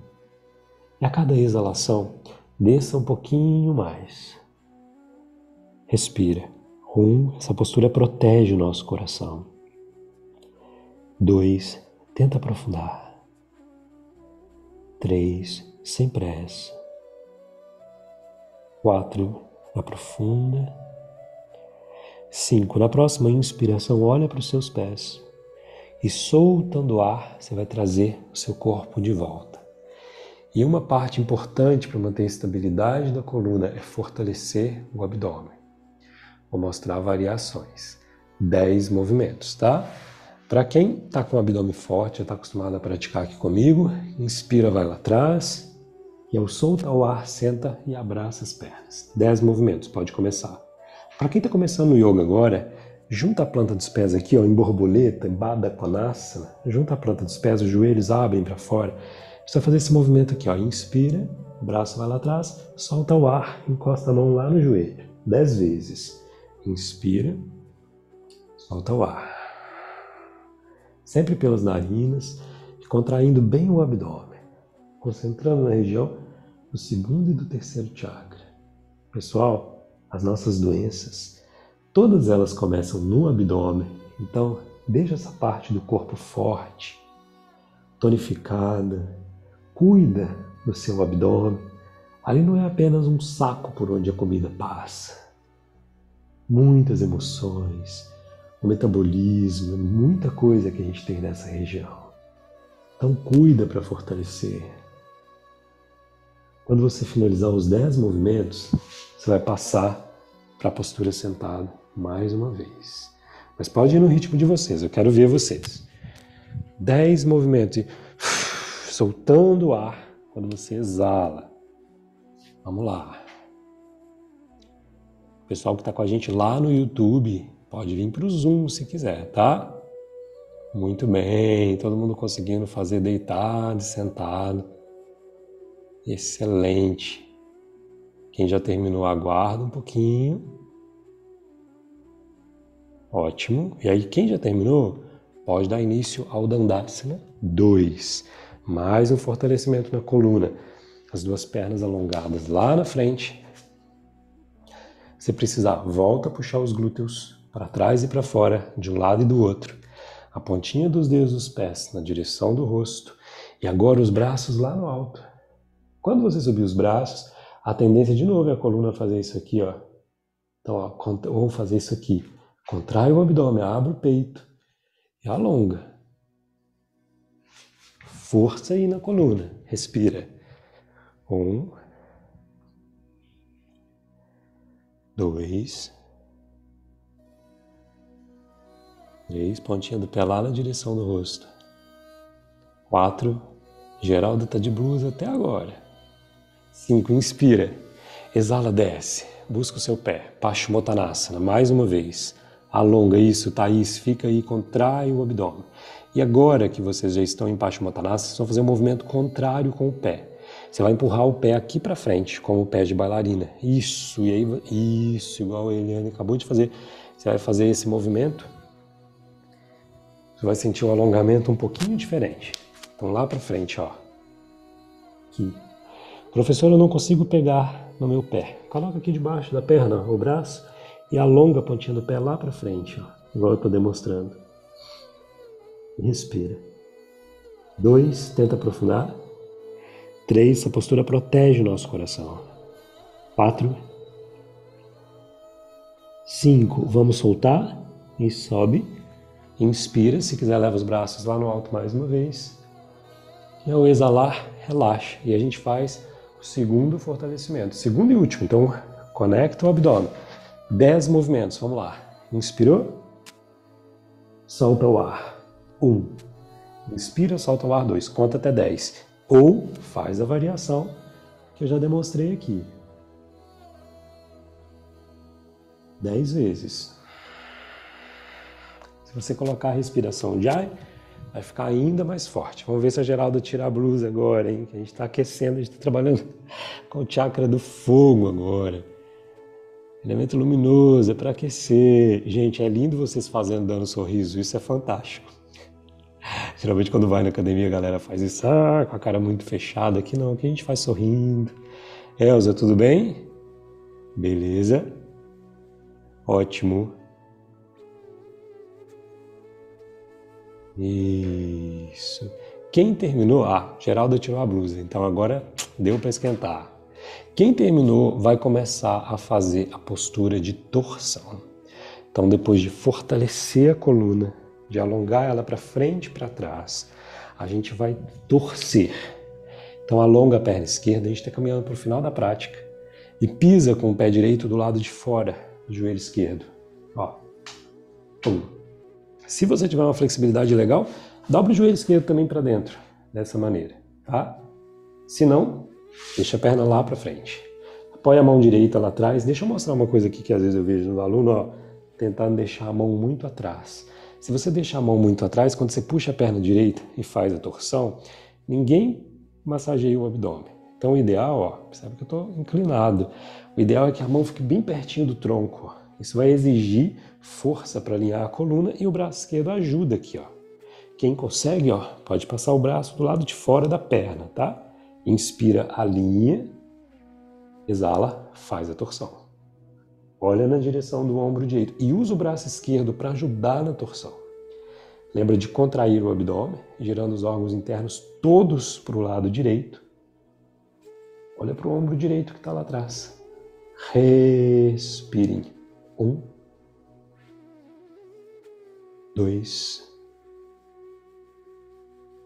3, 4, 5. Inspira, olha para frente. Quando soltar o ar, desfaz a torção e aí a gente vai fazer para o outro lado. Perna direita alonga, pé esquerdo pisa do lado de fora do joelho direito. Quem teve muita dificuldade, se você tiver pisar mais perto da panturrilha, ó, lá para frente, fica mais fácil manter a coluna alinhada. Aqui, ó, é para quem já está bastante acostumado, tá?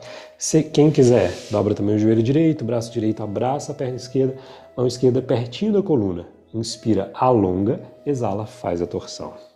Eu sei que é repetitivo, mas eu preciso falar. Eu sempre explico que essas posturas de torção, a gente imagina um pano de chão sujo, que quando a gente torce, sai toda a sujeira. Então quando você torce a coluna, você está trabalhando com o elemento líquido do corpo, segundo o chakra, desintoxicando o corpo energético, desintoxicando o corpo emocional e o corpo mental. Torce e respira. Lembra de contrair o abdômen, girando os órgãos internos todos para a esquerda. 4, 5. Inspira, olha para frente. E quando soltar o ar, desfaz a torção. Agora a gente vai para a parte de rejuvenescimento da prática. Essa é uma parte importante da prática do yoga. Aliás, hoje, comemorando o Dia Internacional do Yoga, é muita gente que conhece o yoga por causa das posturas invertidas, né? Os sábios antigos, eles já ensinaram para a gente os benefícios dessa postura. Você acalmar a mente, tirar a insônia, mas principalmente reorganizar o seu sistema endócrino, rejuvenescer a sua coluna. Lembra que existem muitas posturas invertidas. A gente tem um workshop gravado de posturas invertidas. É importante que vocês façam esse workshop, tá? Onde eu ensino a montar, desmontar a postura, que às vezes durante a aula não dá tempo da gente ensinar tudo direitinho. Então faz o workshop que já está gravado para vocês. E a gente vai começar na postura invertida. Atenção! Os meus alunos que estão acostumados a fazer, pode começar, tá? 20 respirações, vamos 20, eu geralmente faz 15, hoje é Dia Internacional do Yoga, dia de comemorar 20 respirações na postura invertida. Agora, se você está começando, se você é iniciante aqui, ou se você está no período menstrual, vamos fazer o Setu Bandhasana, tá? Que é uma das posturas que é uma variação. Então você vai colocar a planta dos pés no chão e sentar bem pertinho do bumbum, como eu estou fazendo, ó. Sobe, senta pertinho do bumbum. Mulheres no período menstrual, façam isso aqui também, tá? A partir daqui, tem algumas opções, pode deixar o braço no chão, pode abrir, pode colocar a palma da mão no chão. Você vai imaginar um fiozinho de luz puxando o quadril lá para o alto, vai subir, vai contar 15 respirações. Iniciantes 15, os meus alunos 20. Vamos lá, quero ver a postura que vocês escolheram fazer. Rejuvenescimento. Respira. Quem quiser abandonar a respiração Ujjayi, na respiração invertida, pode. Volta na respiração 1, 2, 2, 1. Sem pressa. Isso, a Josélia está indo para o Sirsasana bem devagar, sem pressa.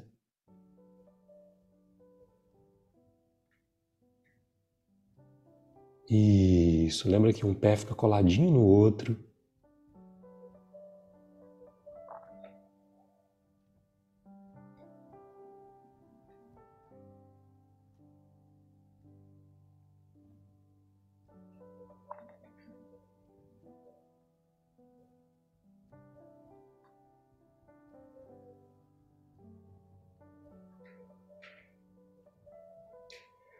Eu estou vendo que alguns alunos já estão terminando, não precisa correr não, tá? Mas quem já está terminando, monta a postura do peixe. E lembra que na postura do peixe, a gente fica metade do tempo que a gente ficou na invertida. Então quem fizer 20 respirações no peixe, desculpa, na invertida, vai fazer 10 no peixe. Quem fez 15 respirações, pode fazer 8 na postura do peixe. Vou relembrar, principalmente para quem é iniciante, como que a gente monta a postura do peixe. Na postura do peixe, nós vamos sentar nas nossas mãos, imaginar que a gente está escondendo os braços lá atrás do corpo e colocar os cotovelos no solo. Depois alongar os pés lá para frente como pé de bailarina. O peito é puxado para o alto e a cabeça pesa lá para trás.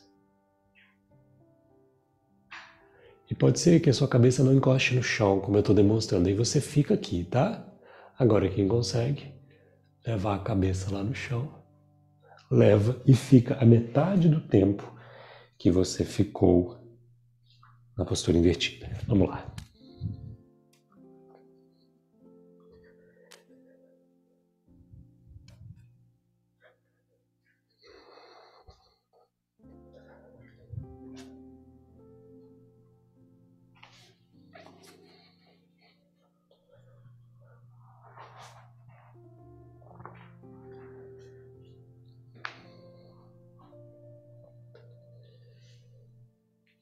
Não precisa ter pressa, mas quando você terminar, você vai deitar em Shavasana. Deitar na posição do cadáver, deitando com a cabeça, estou vendo que alguns alunos já estão terminando, deita com a cabeça lá onde estavam os seus pés, durante a saudação ao sol, com os pés lá onde você estava sentado durante a saudação à lua, respeitando assim as tradições indianas. Ao se deitar, ajusta bem o corpo. Nilza, tá tudo bem? Beleza. Ok. Então quem for se deitar, deita. Palma das mãos viradas para cima. E aí fecha os olhos um pouquinho.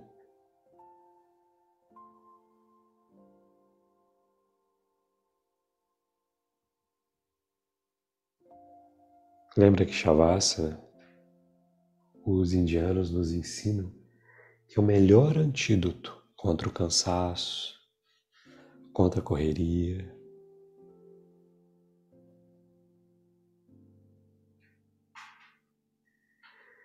Então, quando você se deitar, sentir o corpo inteiro relaxado no chão, inspire, expanda o abdômen e ao expirar, relaxe e solte o abdômen. E vá soltando e relaxando completamente o seu corpo. Relaxe os membros inferiores, soltando da pontinha dos pés até o quadril.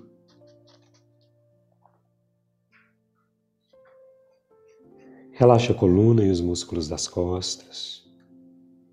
Aproveite para relaxar a barriga, o peito e os órgãos internos.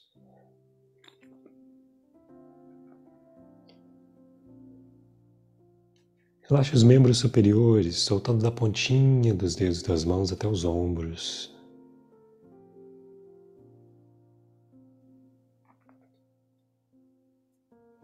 Relaxe o pescoço, a cabeça e os músculos do rosto.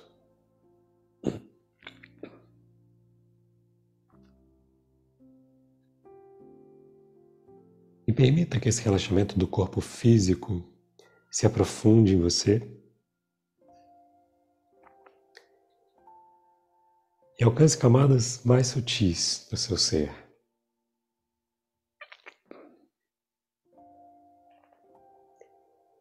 Sinta esse relaxamento acalmando e alcançando o corpo emocional, o corpo mental e o corpo espiritual.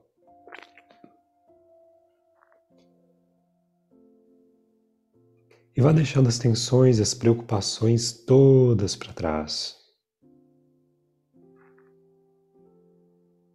Sinta a sua respiração se tornando mais lenta e profunda e permita que a sua respiração leve você a um estado de tranquilidade.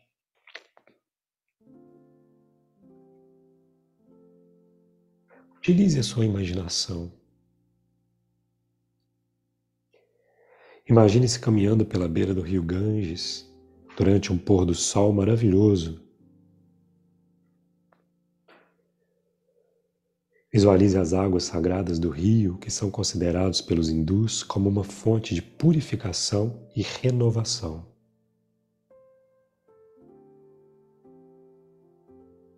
Sinta uma brisa suave e refrescante que acaricia o seu rosto enquanto você caminha. A natureza ao seu redor é exuberante, com uma vegetação densa e abundante.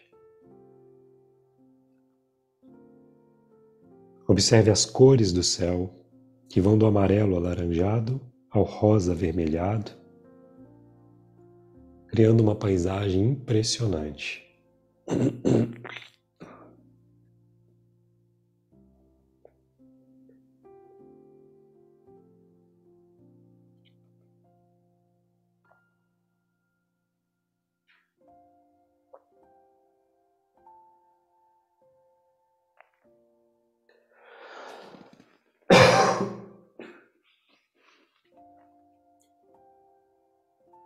Enquanto você caminha, você encontra um velho sadhu indiano que é um professor de yoga experiente e muito apreciado. Ele te cumprimenta com um namastê, um sorriso no rosto, um brilho nos olhos e te convida para acompanhá-lo ao antigo templo indiano, onde você poderá praticar técnicas de purificação e de harmonização. E você sente uma motivação por encontrar um guia espiritual tão especial e decide segui-lo.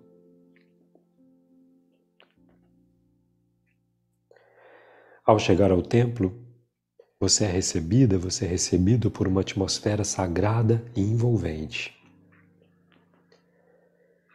As paredes são decoradas com pinturas coloridas que retratam histórias mitológicas indianas, como a lenda de Shiva e Parvati.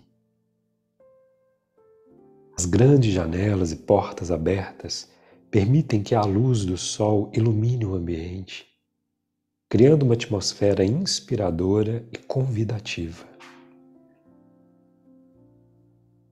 As pilastras sustentam o teto alto, criando uma sensação de grandeza e de mistério.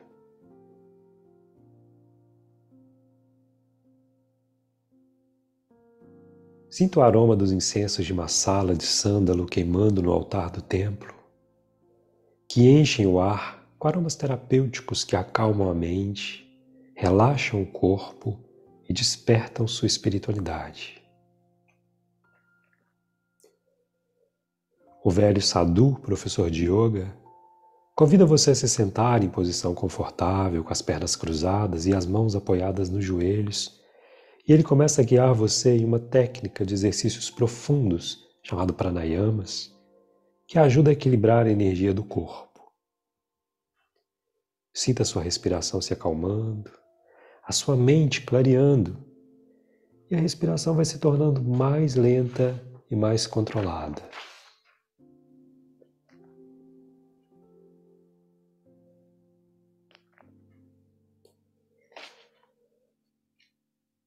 Em seguida, o professor de yoga vai conduzindo uma prática com asanas muito lindos, uma prática suave, fluida, que te ajuda a liberar as tensões acumuladas no corpo.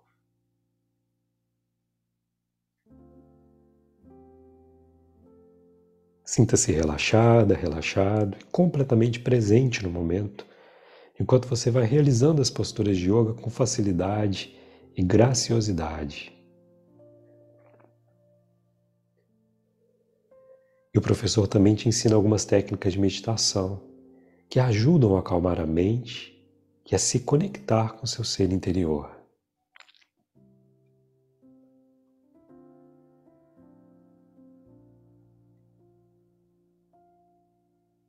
E ao final dessa prática, você é convidada, você é convidado para entrar em uma outra sala dentro do templo. É hora de encontrar Shiva, o pai do yoga, uma divindade que é responsável pela renovação de todas as coisas. Visualize Shiva em sua forma divina, com seus 4 braços e sua expressão calma e amorosa. Ele acolhe você com amorosidade, paz e muita energia. Sinta a sua presença divina e a bênção que ele está concedendo a você nesse momento. Você pode fazer suas preces e pedidos a Shiva nesse momento, pedindo bênçãos.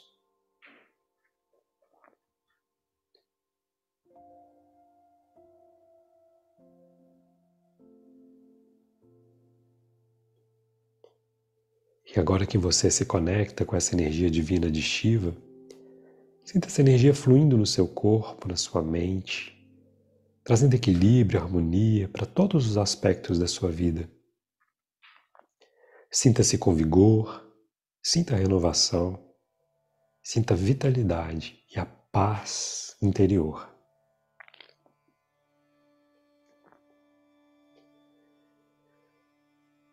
Enquanto você sente as bênçãos de Shiva, permita-se sentir gratidão por todas as coisas boas na sua vida. Agradeça pela presença da prática de yoga na sua vida. Agradeça por estar aqui, comemorando esse Dia Internacional do Yoga. Sinta-se encorajada, sinta-se encorajado e feliz por estar nesse momento especial. Em um local sagrado. E na visualização, acompanhado por um guia espiritual.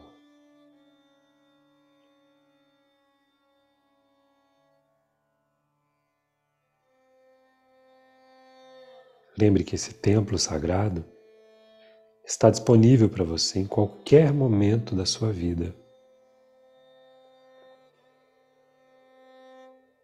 com essa certeza de sempre poder encontrar o equilíbrio e a paz interior, vá voltando a sua atenção para o momento presente, para o seu corpo.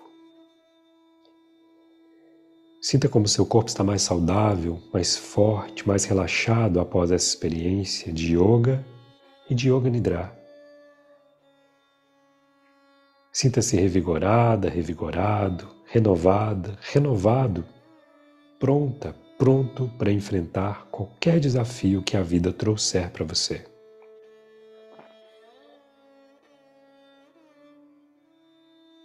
Respire fundo e aos poucos vá retornando ao seu estado de vigília, trazendo com você a paz, a energia renovada desse momento sagrado.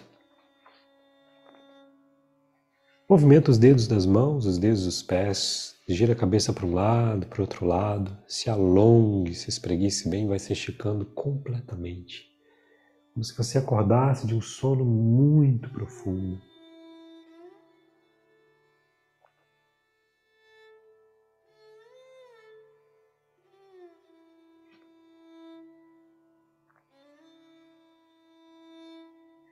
Depois eleva o tronco, volta para a posição sentada, coluna bem alinhada. Vou tirar a música agora e vou convidar vocês para alguns instantes, poucos instantes, de meditação e de silêncio.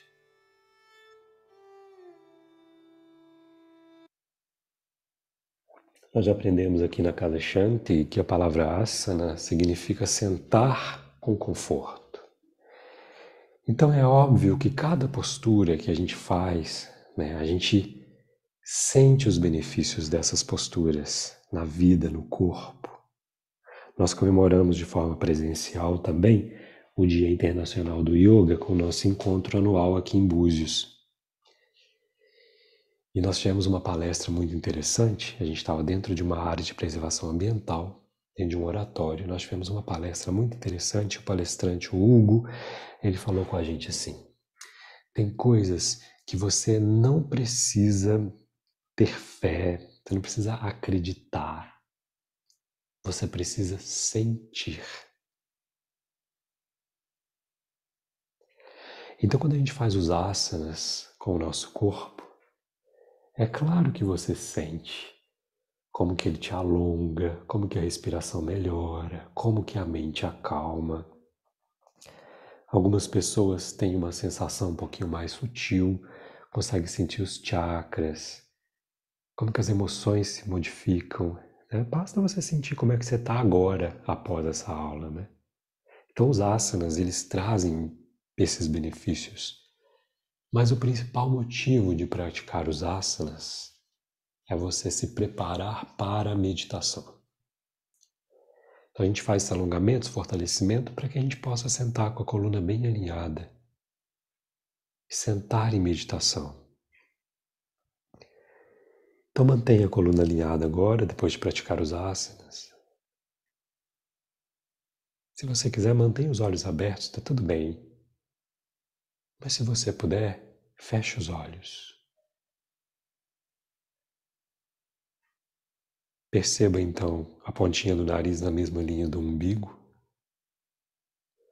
Você pode posicionar as mãos do jeito que for melhor para você, mais confortável.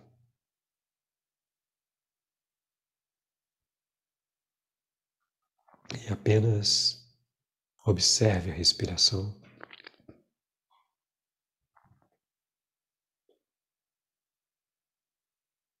E observe o seu estado mental.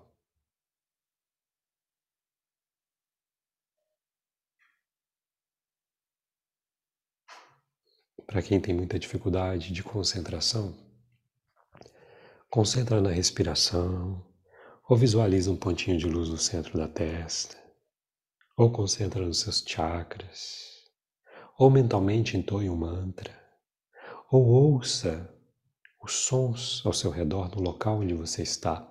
Existem muitas maneiras de trazer a mente para o aqui e agora. Escolha uma delas. Fica bem quietinho, determinação. O corpo paradinho como se ele fosse uma estátua de pedra que não se movimenta. Às vezes vai coçar, às vezes vai doer, mas você tem a determinação de não se movimentar por alguns instantes, poucos instantes.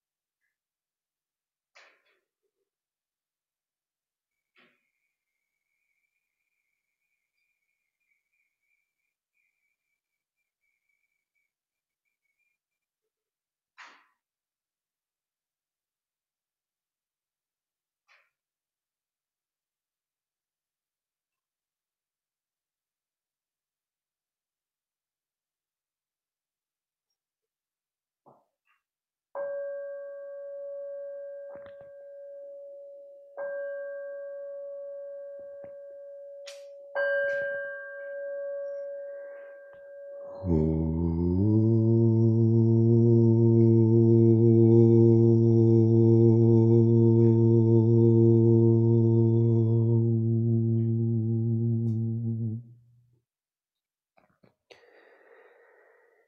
o universo proteja você e eu. Que ele nutra você e eu. Que trabalhemos juntos com energia e vigor. Que nosso conhecimento seja luminoso e realizador. Que nunca confundamos o que somos com os papéis que representamos. Que haja paz em cada um, paz entre nós e paz no mundo.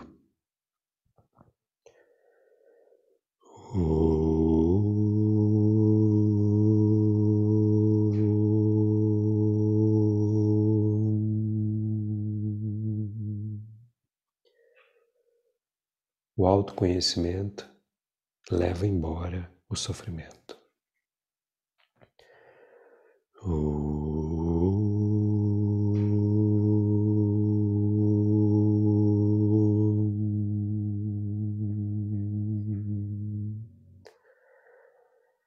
Shanti, Shanti, Shanti. Hare Om.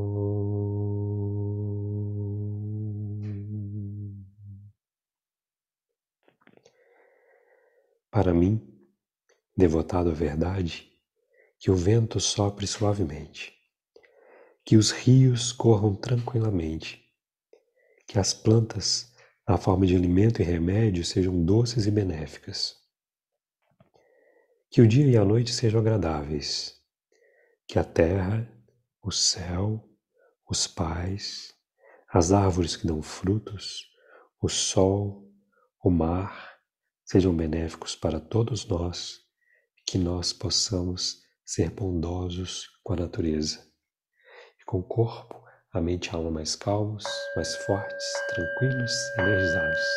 Encerramos a nossa prática nos saudando. Om Shanti. Namastê.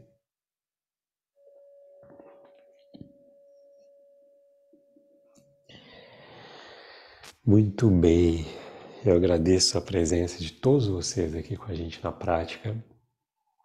Pessoal que está com a gente pelo Zoom, pessoal que está com a gente pelo YouTube.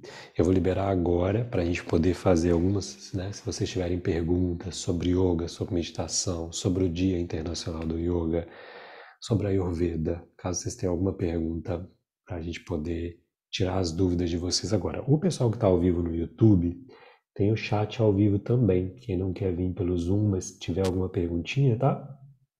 Vocês podem deixar as perguntinhas aqui, como eu estou vendo da Dagmar, eu já vou ler aqui tudo direitinho, tá bom? Para quem não pôde fazer a prática, vai ficar gravado para vocês, tá? Peço desculpa por esse incidente, né, de ter dado um probleminha técnico. Isso é raro de acontecer, mas pode acontecer, né? E que isso sirva também de aprendizado, a gente manter a calma, manter a tranquilidade, mesmo quando tudo que você planejou acontece de outra forma, né? Então a gente tem calma, a gente tem paciência, isso vai acontecer na vida de vocês também, assim como aconteceu na minha hoje, e a gente pega os ensinamentos do yoga. E vamos lembrar, gente, que yoga não é prática de asanas. Yoga, eu às vezes falo, tá, que é uma filosofia de vida, mas não é uma filosofia de vida também.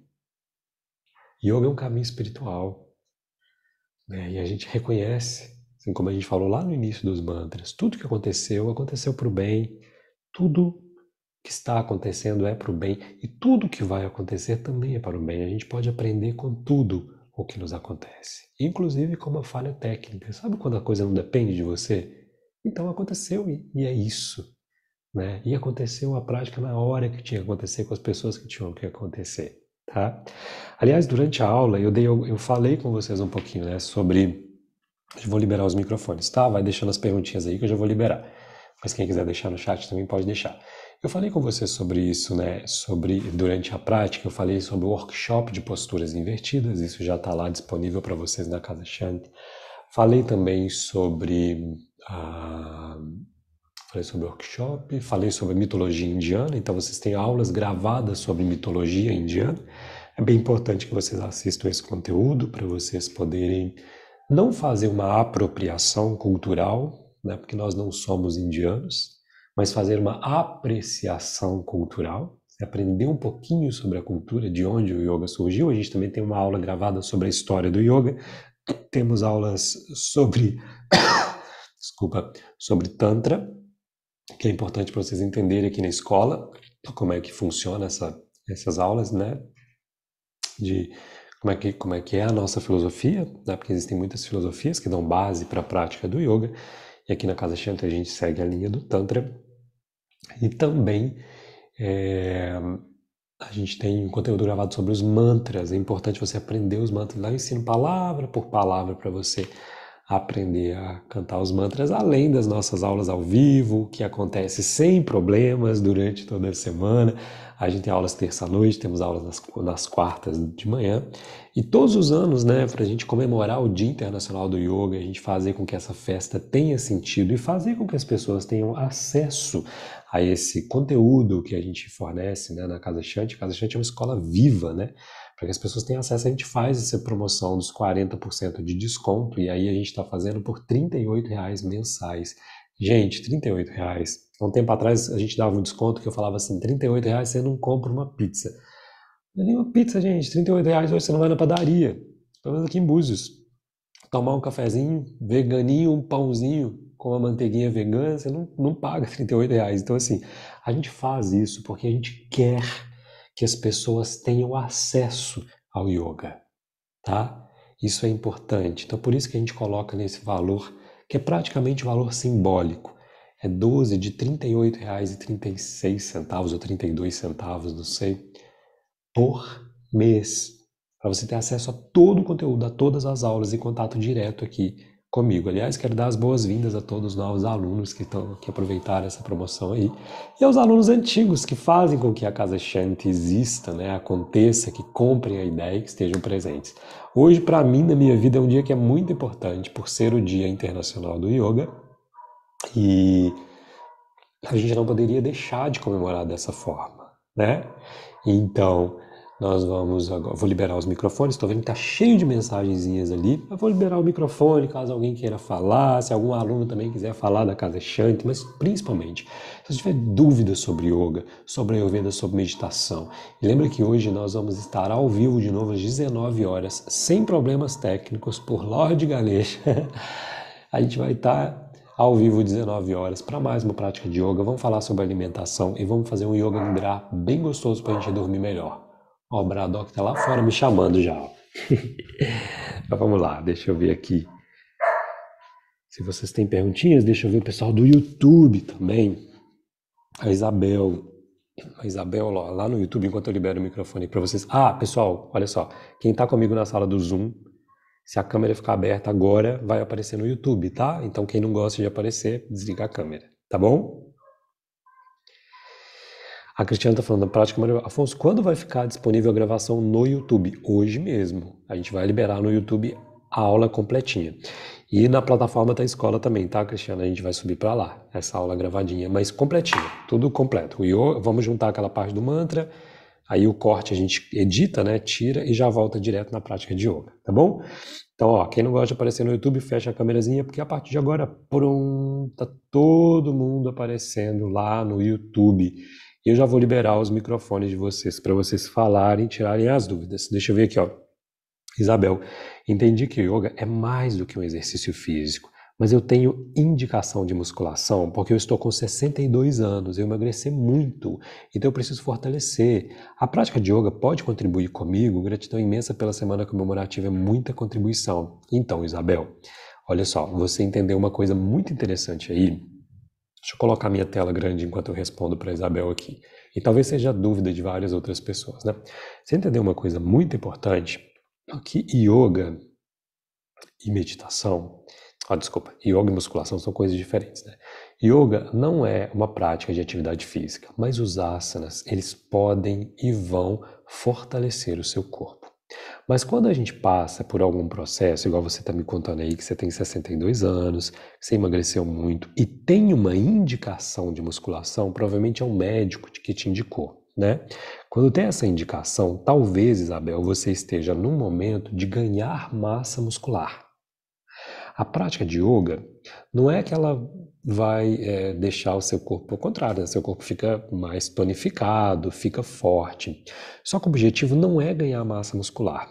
Então, qual que é a minha indicação, Isabel? Por exemplo, eu tenho uma aluna aqui que ela estava com problema no joelho, e aí ela foi indicado para que ela fizesse algumas sessões de fisioterapia, no caso dela, para fortalecer o joelho. Ela, não quero, Afonso, eu quero fazer só yoga, quero fazer só yoga. Falei, tá, o yoga vai te ajudar, mas vamos fazer fisioterapia. Vamos fazer, faz as 10 sessões, depois você vai receber alta e continua mantendo a prática de yoga. E me parece que ela já está super animada aí, porque ela já está aqui aparecendo, né? Já fez a fisioterapia, mandou uma mensagem lá na área de membros ontem falando que fez a fisioterapia, está aqui. Então, Isabel, pode ser que em algum momento houve talvez algum descuido, ou igual você falou, você emagreceu pra caramba, então é muito importante, né? Você está com 62 anos, essa idade é importante ter uma alimentação adequada, uma alimentação nutritiva, tá? E aí você começa a fazer a musculação. Não é para sempre que você vai fazer a musculação. O yoga eu falo que é para sempre, sabe? Não é puxando o tapetinho pro meu lado, não. É porque o yoga nos ajuda a envelhecer melhor. O yoga nos ajuda, Isabel, igual a gente fez hoje, sentando em silêncio, a perceber coisas que a gente só consegue perceber quando a gente para, quando a gente senta um pouquinho. Então pensa assim, que é uma fase. Você vai fazer uma fase de musculação para te dar um pouquinho mais de tônus muscular, deixar você mais forte, né? E aí depois, e enquanto isso você vai praticando yoga. Aí você fala com o seu educador físico na academia, você fala assim, olha, estou praticando yoga, porque ele pode conciliar o yoga com a prática da musculação. E aí, então você não vai precisar ir na musculação todos os dias, né? Talvez você consiga conciliar a musculação 3 vezes por semana em algum horário e o yoga todos os dias. E aí você estando aqui na escola, você me fala que eu mando um relatório, tá? Para o seu educador físico, para o seu médico, explicando com as posturas, tudo que a gente vai trabalhar, né? Que a gente trabalha na escola, a gente trabalha em conjunto com o médico, né? Ou com o educador físico ou o fisioterapeuta, porque no YouTube são mais de 70 mil pessoas, eu não tenho como dar essa atenção, adoraria, mas não tem como. Então na escola é um trabalho mais focado, assim. Então, Isabel, se você ainda não está na escola, aproveita a promoção dos R$38, tá? E lembra que a musculação vai ser por um período. É importante fazer. Se você tem indicação, tem que fazer, Isabel. E aí, igual eu falei lá no início, na hora do shot, né? Tem coisa que é ruim, mas faz bem. E a gente vai lá e encara, né? A gente encara os desafios e a gente faz. Agora, enquanto você vai lá na musculação, depois volta. Se você está aqui no yoga, né? Você sente prazer aqui no yoga. E aqui vai ser o seu momento de prazer, de colocar tudo em dia. Mas faça um pouquinho da musculação para fortalecer, isso vai ser importante. Mas continua focada no yoga, tá? Para te dar flexibilidade. O yoga, gente, vamos aproveitar para falar sobre isso, yoga e musculação. Quem me acompanha no dia a dia vê que hoje eu já fiz musculação durante muito tempo, eu não gosto de fazer, mas eu preciso fazer para deixar o meu corpo forte pelo número de aulas que eu dou. Hoje eu saí da musculação, estou fazendo cross, né? Não é nem o crossfit, é o cross training que eu estou fazendo. E aí, não vou falar que é o que eu gosto de fazer, mas eu vou lá e faço, porque eu tenho que fazer para ficar bem, porque o número de aulas que eu dou é muito grande, eu uso muito, meu corpo sobe, desce, olha para o lado, vocês veem que às vezes eu estou fazendo a postura, eu estou tortinho a postura, virando a cabeça para ver vocês, então eu tenho que ter uma prática física também para deixar a musculatura forte, para eu dar conta, né, de fazer a quantidade de aulas que eu tenho que fazer, mas é a prática de yoga que me deixa completo, assim, né? Que me preenche. E quando você faz o cross, quando você faz a musculação, ou quando você faz bike, ou quando você faz remo, faz snorkel, faz, né, o ciclismo, faz pilates, a prática de yoga vai contribuir. Por exemplo, as pessoas que fazem musculação, o yoga vai te dar mais consciência corporal, vai te ajudar na respiração, vai tirar as dores musculares. Vai ajudar você a ganhar, além dessa consciência, ganhar um tônus muscular que ajuda você a fazer de forma correta a musculação. E principalmente tirar as tensões, porque quando você faz só a musculação, contrai. Você vai criando uma tensão naquela musculatura ali, porque o pessoal, pelo menos na minha academia, eles alongam assim, né? Estica o braço e acha que já alongou. Então quando você vem aqui para o yoga, você diminui o risco de você ter lesões no esporte que você pratica. tá? Então pensa com carinho. A Eliane está falando, eu pratico todos os dias musculação e yoga. Não tem nenhum problema. A musculação é para ganho de massa muscular. Isso aí, Eliane. É para ganho de massa muscular. O pessoal está falando aqui quem pratica corrida, é isso mesmo, pratica. Mas o yoga, quando você pratica yoga com outra prática física, ele vai ajudar você a não ter esses probleminhas aí de tensões mesmo, musculares ou lesões que alguma prática possa estar causando, tá? Gente, vamos lá. Se alguém daqui também quiser liberar os microfones estão a partir de agora liberados. E eu consigo ouvir vocês. Pessoal do YouTube também, se tiver mais perguntinha. Obrigado, Gleice. A Gleice está aqui, está lá no YouTube agradecendo. Dagmar, parabéns, Escola Casa Chão, por promover essa série de aulas junto com esse trabalho incansável do Afonso. Cada vez mais transmitir, oportunizar todas as pessoas a praticar yoga. Parabéns pela Dia Internacional do Yoga, gratidão a todos os mestres, gratidão pelo riquíssimo conteúdo e ensinamento que transmite com tanta sabedoria e amor. Obrigado, Dagmar. Dagmar, eu faço isso porque hoje eu dedico a minha vida mesmo à prática de yoga, sabe? À prática de meditação. Então, assim, eu levo isso para as pessoas, eu sou formado na área da saúde, então eu entendo que a melhor forma realmente de levar saúde para as pessoas é através da prática de yoga, por ser exatamente uma prática muito completa, tá? Não vejo outra forma. Eu vou lá, faço musculação, um pouco paro, vou lá, entro na bicicleta, faço um pouco, mas com yoga não paro, porque se a gente observar as pessoas que praticam yoga, né, elas envelhecem muito bem. E a gente está aqui por um propósito na vida, a gente tem que ter um tempo aqui na Terra, né? A gente tem que ter um tempo bom, um tempo bem, viver bem, né? Buscar a felicidade, buscar a completude.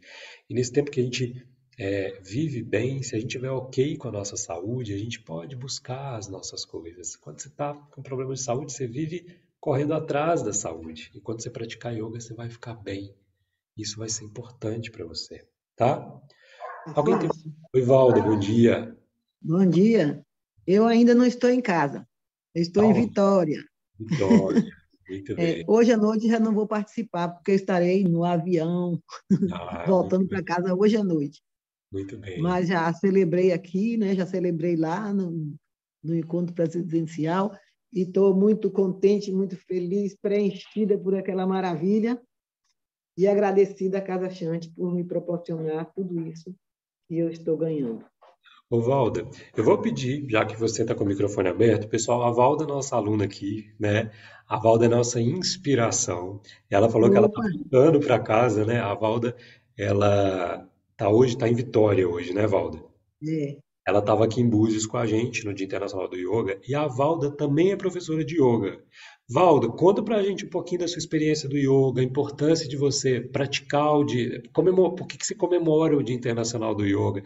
Você é a nossa inspiração aqui. Vou aproveitar o seu microfone aberto aí para pedir você para Opa! contar um pouquinho dos benefícios dessa prática para você. A princípio, eu não conhecia o yoga, mas eu até contei lá na Casa Chante, no presencial, que eu estava num momento de muita tensão, trabalho, muito trabalho, e aí eu trabalhava na Secretaria de Educação em Salvador, e eu subia da cidade baixa para a cidade alta. E quando eu voltava, eu via aquele pedacinho da palavra escrito em vermelho, neon, yoga. E eu tinha uma vontade de entrar naquela casa para ver o que era o yoga. E aí passaram anos, e quando foi uma certa vez, eu estava lendo um livro, e aí no livro o Henrique Rodrigues, um cientista, falava que ele tinha um, conhecido um livro, ele conheceu um livro que tinha tirado muita gente do buraco. E eu me senti nesse buraco. E aí eu fui correndo atrás, procurava até que eu achei o livro Yoga para Nervosos e comecei a fazer yoga pelo livro. No fundo do livro Yoga para Nervosos tem umas séries e eu comecei a fazer ali. Eu acordava, como hoje eu acordei 5 horas da manhã, para fazer yoga antes de ir trabalhar. E aí foi nos anos 80 e eu estou aqui ainda fazendo yoga, porque foram inúmeros os benefícios que eu tive. Hoje eu estou com 80 anos, eu me sinto calma, eu me sinto beneficiada com a saúde, eu não tenho nenhuma doença física, e às vezes uns desconfortos, mas aquelas doenças que causam muito problema e muito cuidado, eu não tenho diabetes, não tenho pressão alta, essas coisas todas não zerou. Então, saúde. E aí eu tenho seguido também a indicação de Afonso, da Ayurveda, né? E eu sou hoje vegana. Um pouquinho saindo da linha, que eu ainda tomo mel. Ah, que maravilha, Valda. Maravilha, por isso que eu falo que você é a nossa inspiração, né? E assim, eu falo muito com os meus seguidores, o meu objetivo é levar saúde para as pessoas através do yoga, através da meditação, para isso, para a gente poder envelhecer bem. Olha que bonita a Valda falando aí, né? Desde os anos 80 praticando yoga.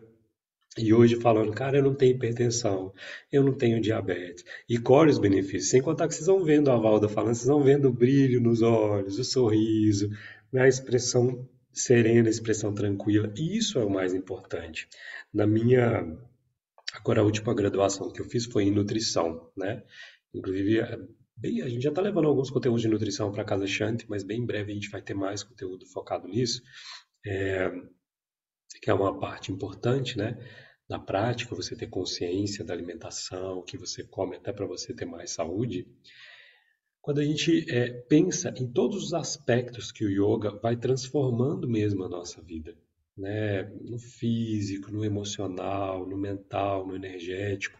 E quando eu fiz a minha última graduação em nutrição, o meu TCC, né? O meu trabalho de conclusão do curso, foi sobre essa questão, né? Sobre hipertensão, sobre diabetes, as doenças crônicas não transmissíveis, doenças que a gente não nasce com elas, mas que por uma rotina errada, a gente adquire essas doenças. E são essas doenças que nos matam. Então, quando a gente começa a praticar yoga, meditação, ter uma consciência na alimentação, né? Juntando ali os ensinamentos do Ayurveda, a gente vai tendo a possibilidade de ser, né, de ser completa, de ser saudável e aí viver a nossa vida, porque a gente tem propósito aqui no mundo. A gente não está aqui no mundo à toa. Mas quando a gente perde o propósito de vida, algumas coisas vão acontecendo, a gente perde a felicidade, perde a alegria. E um dos objetivos pelos quais nós estamos aqui é tentar encontrar a nossa felicidade. Só que às vezes a gente encontra a felicidade, acha que encontra felicidade em coisas erradas, né?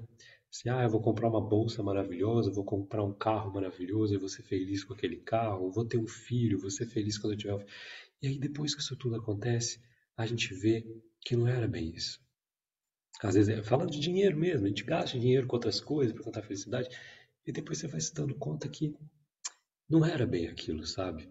É porque a felicidade, ela não está no ter, ela está no ser.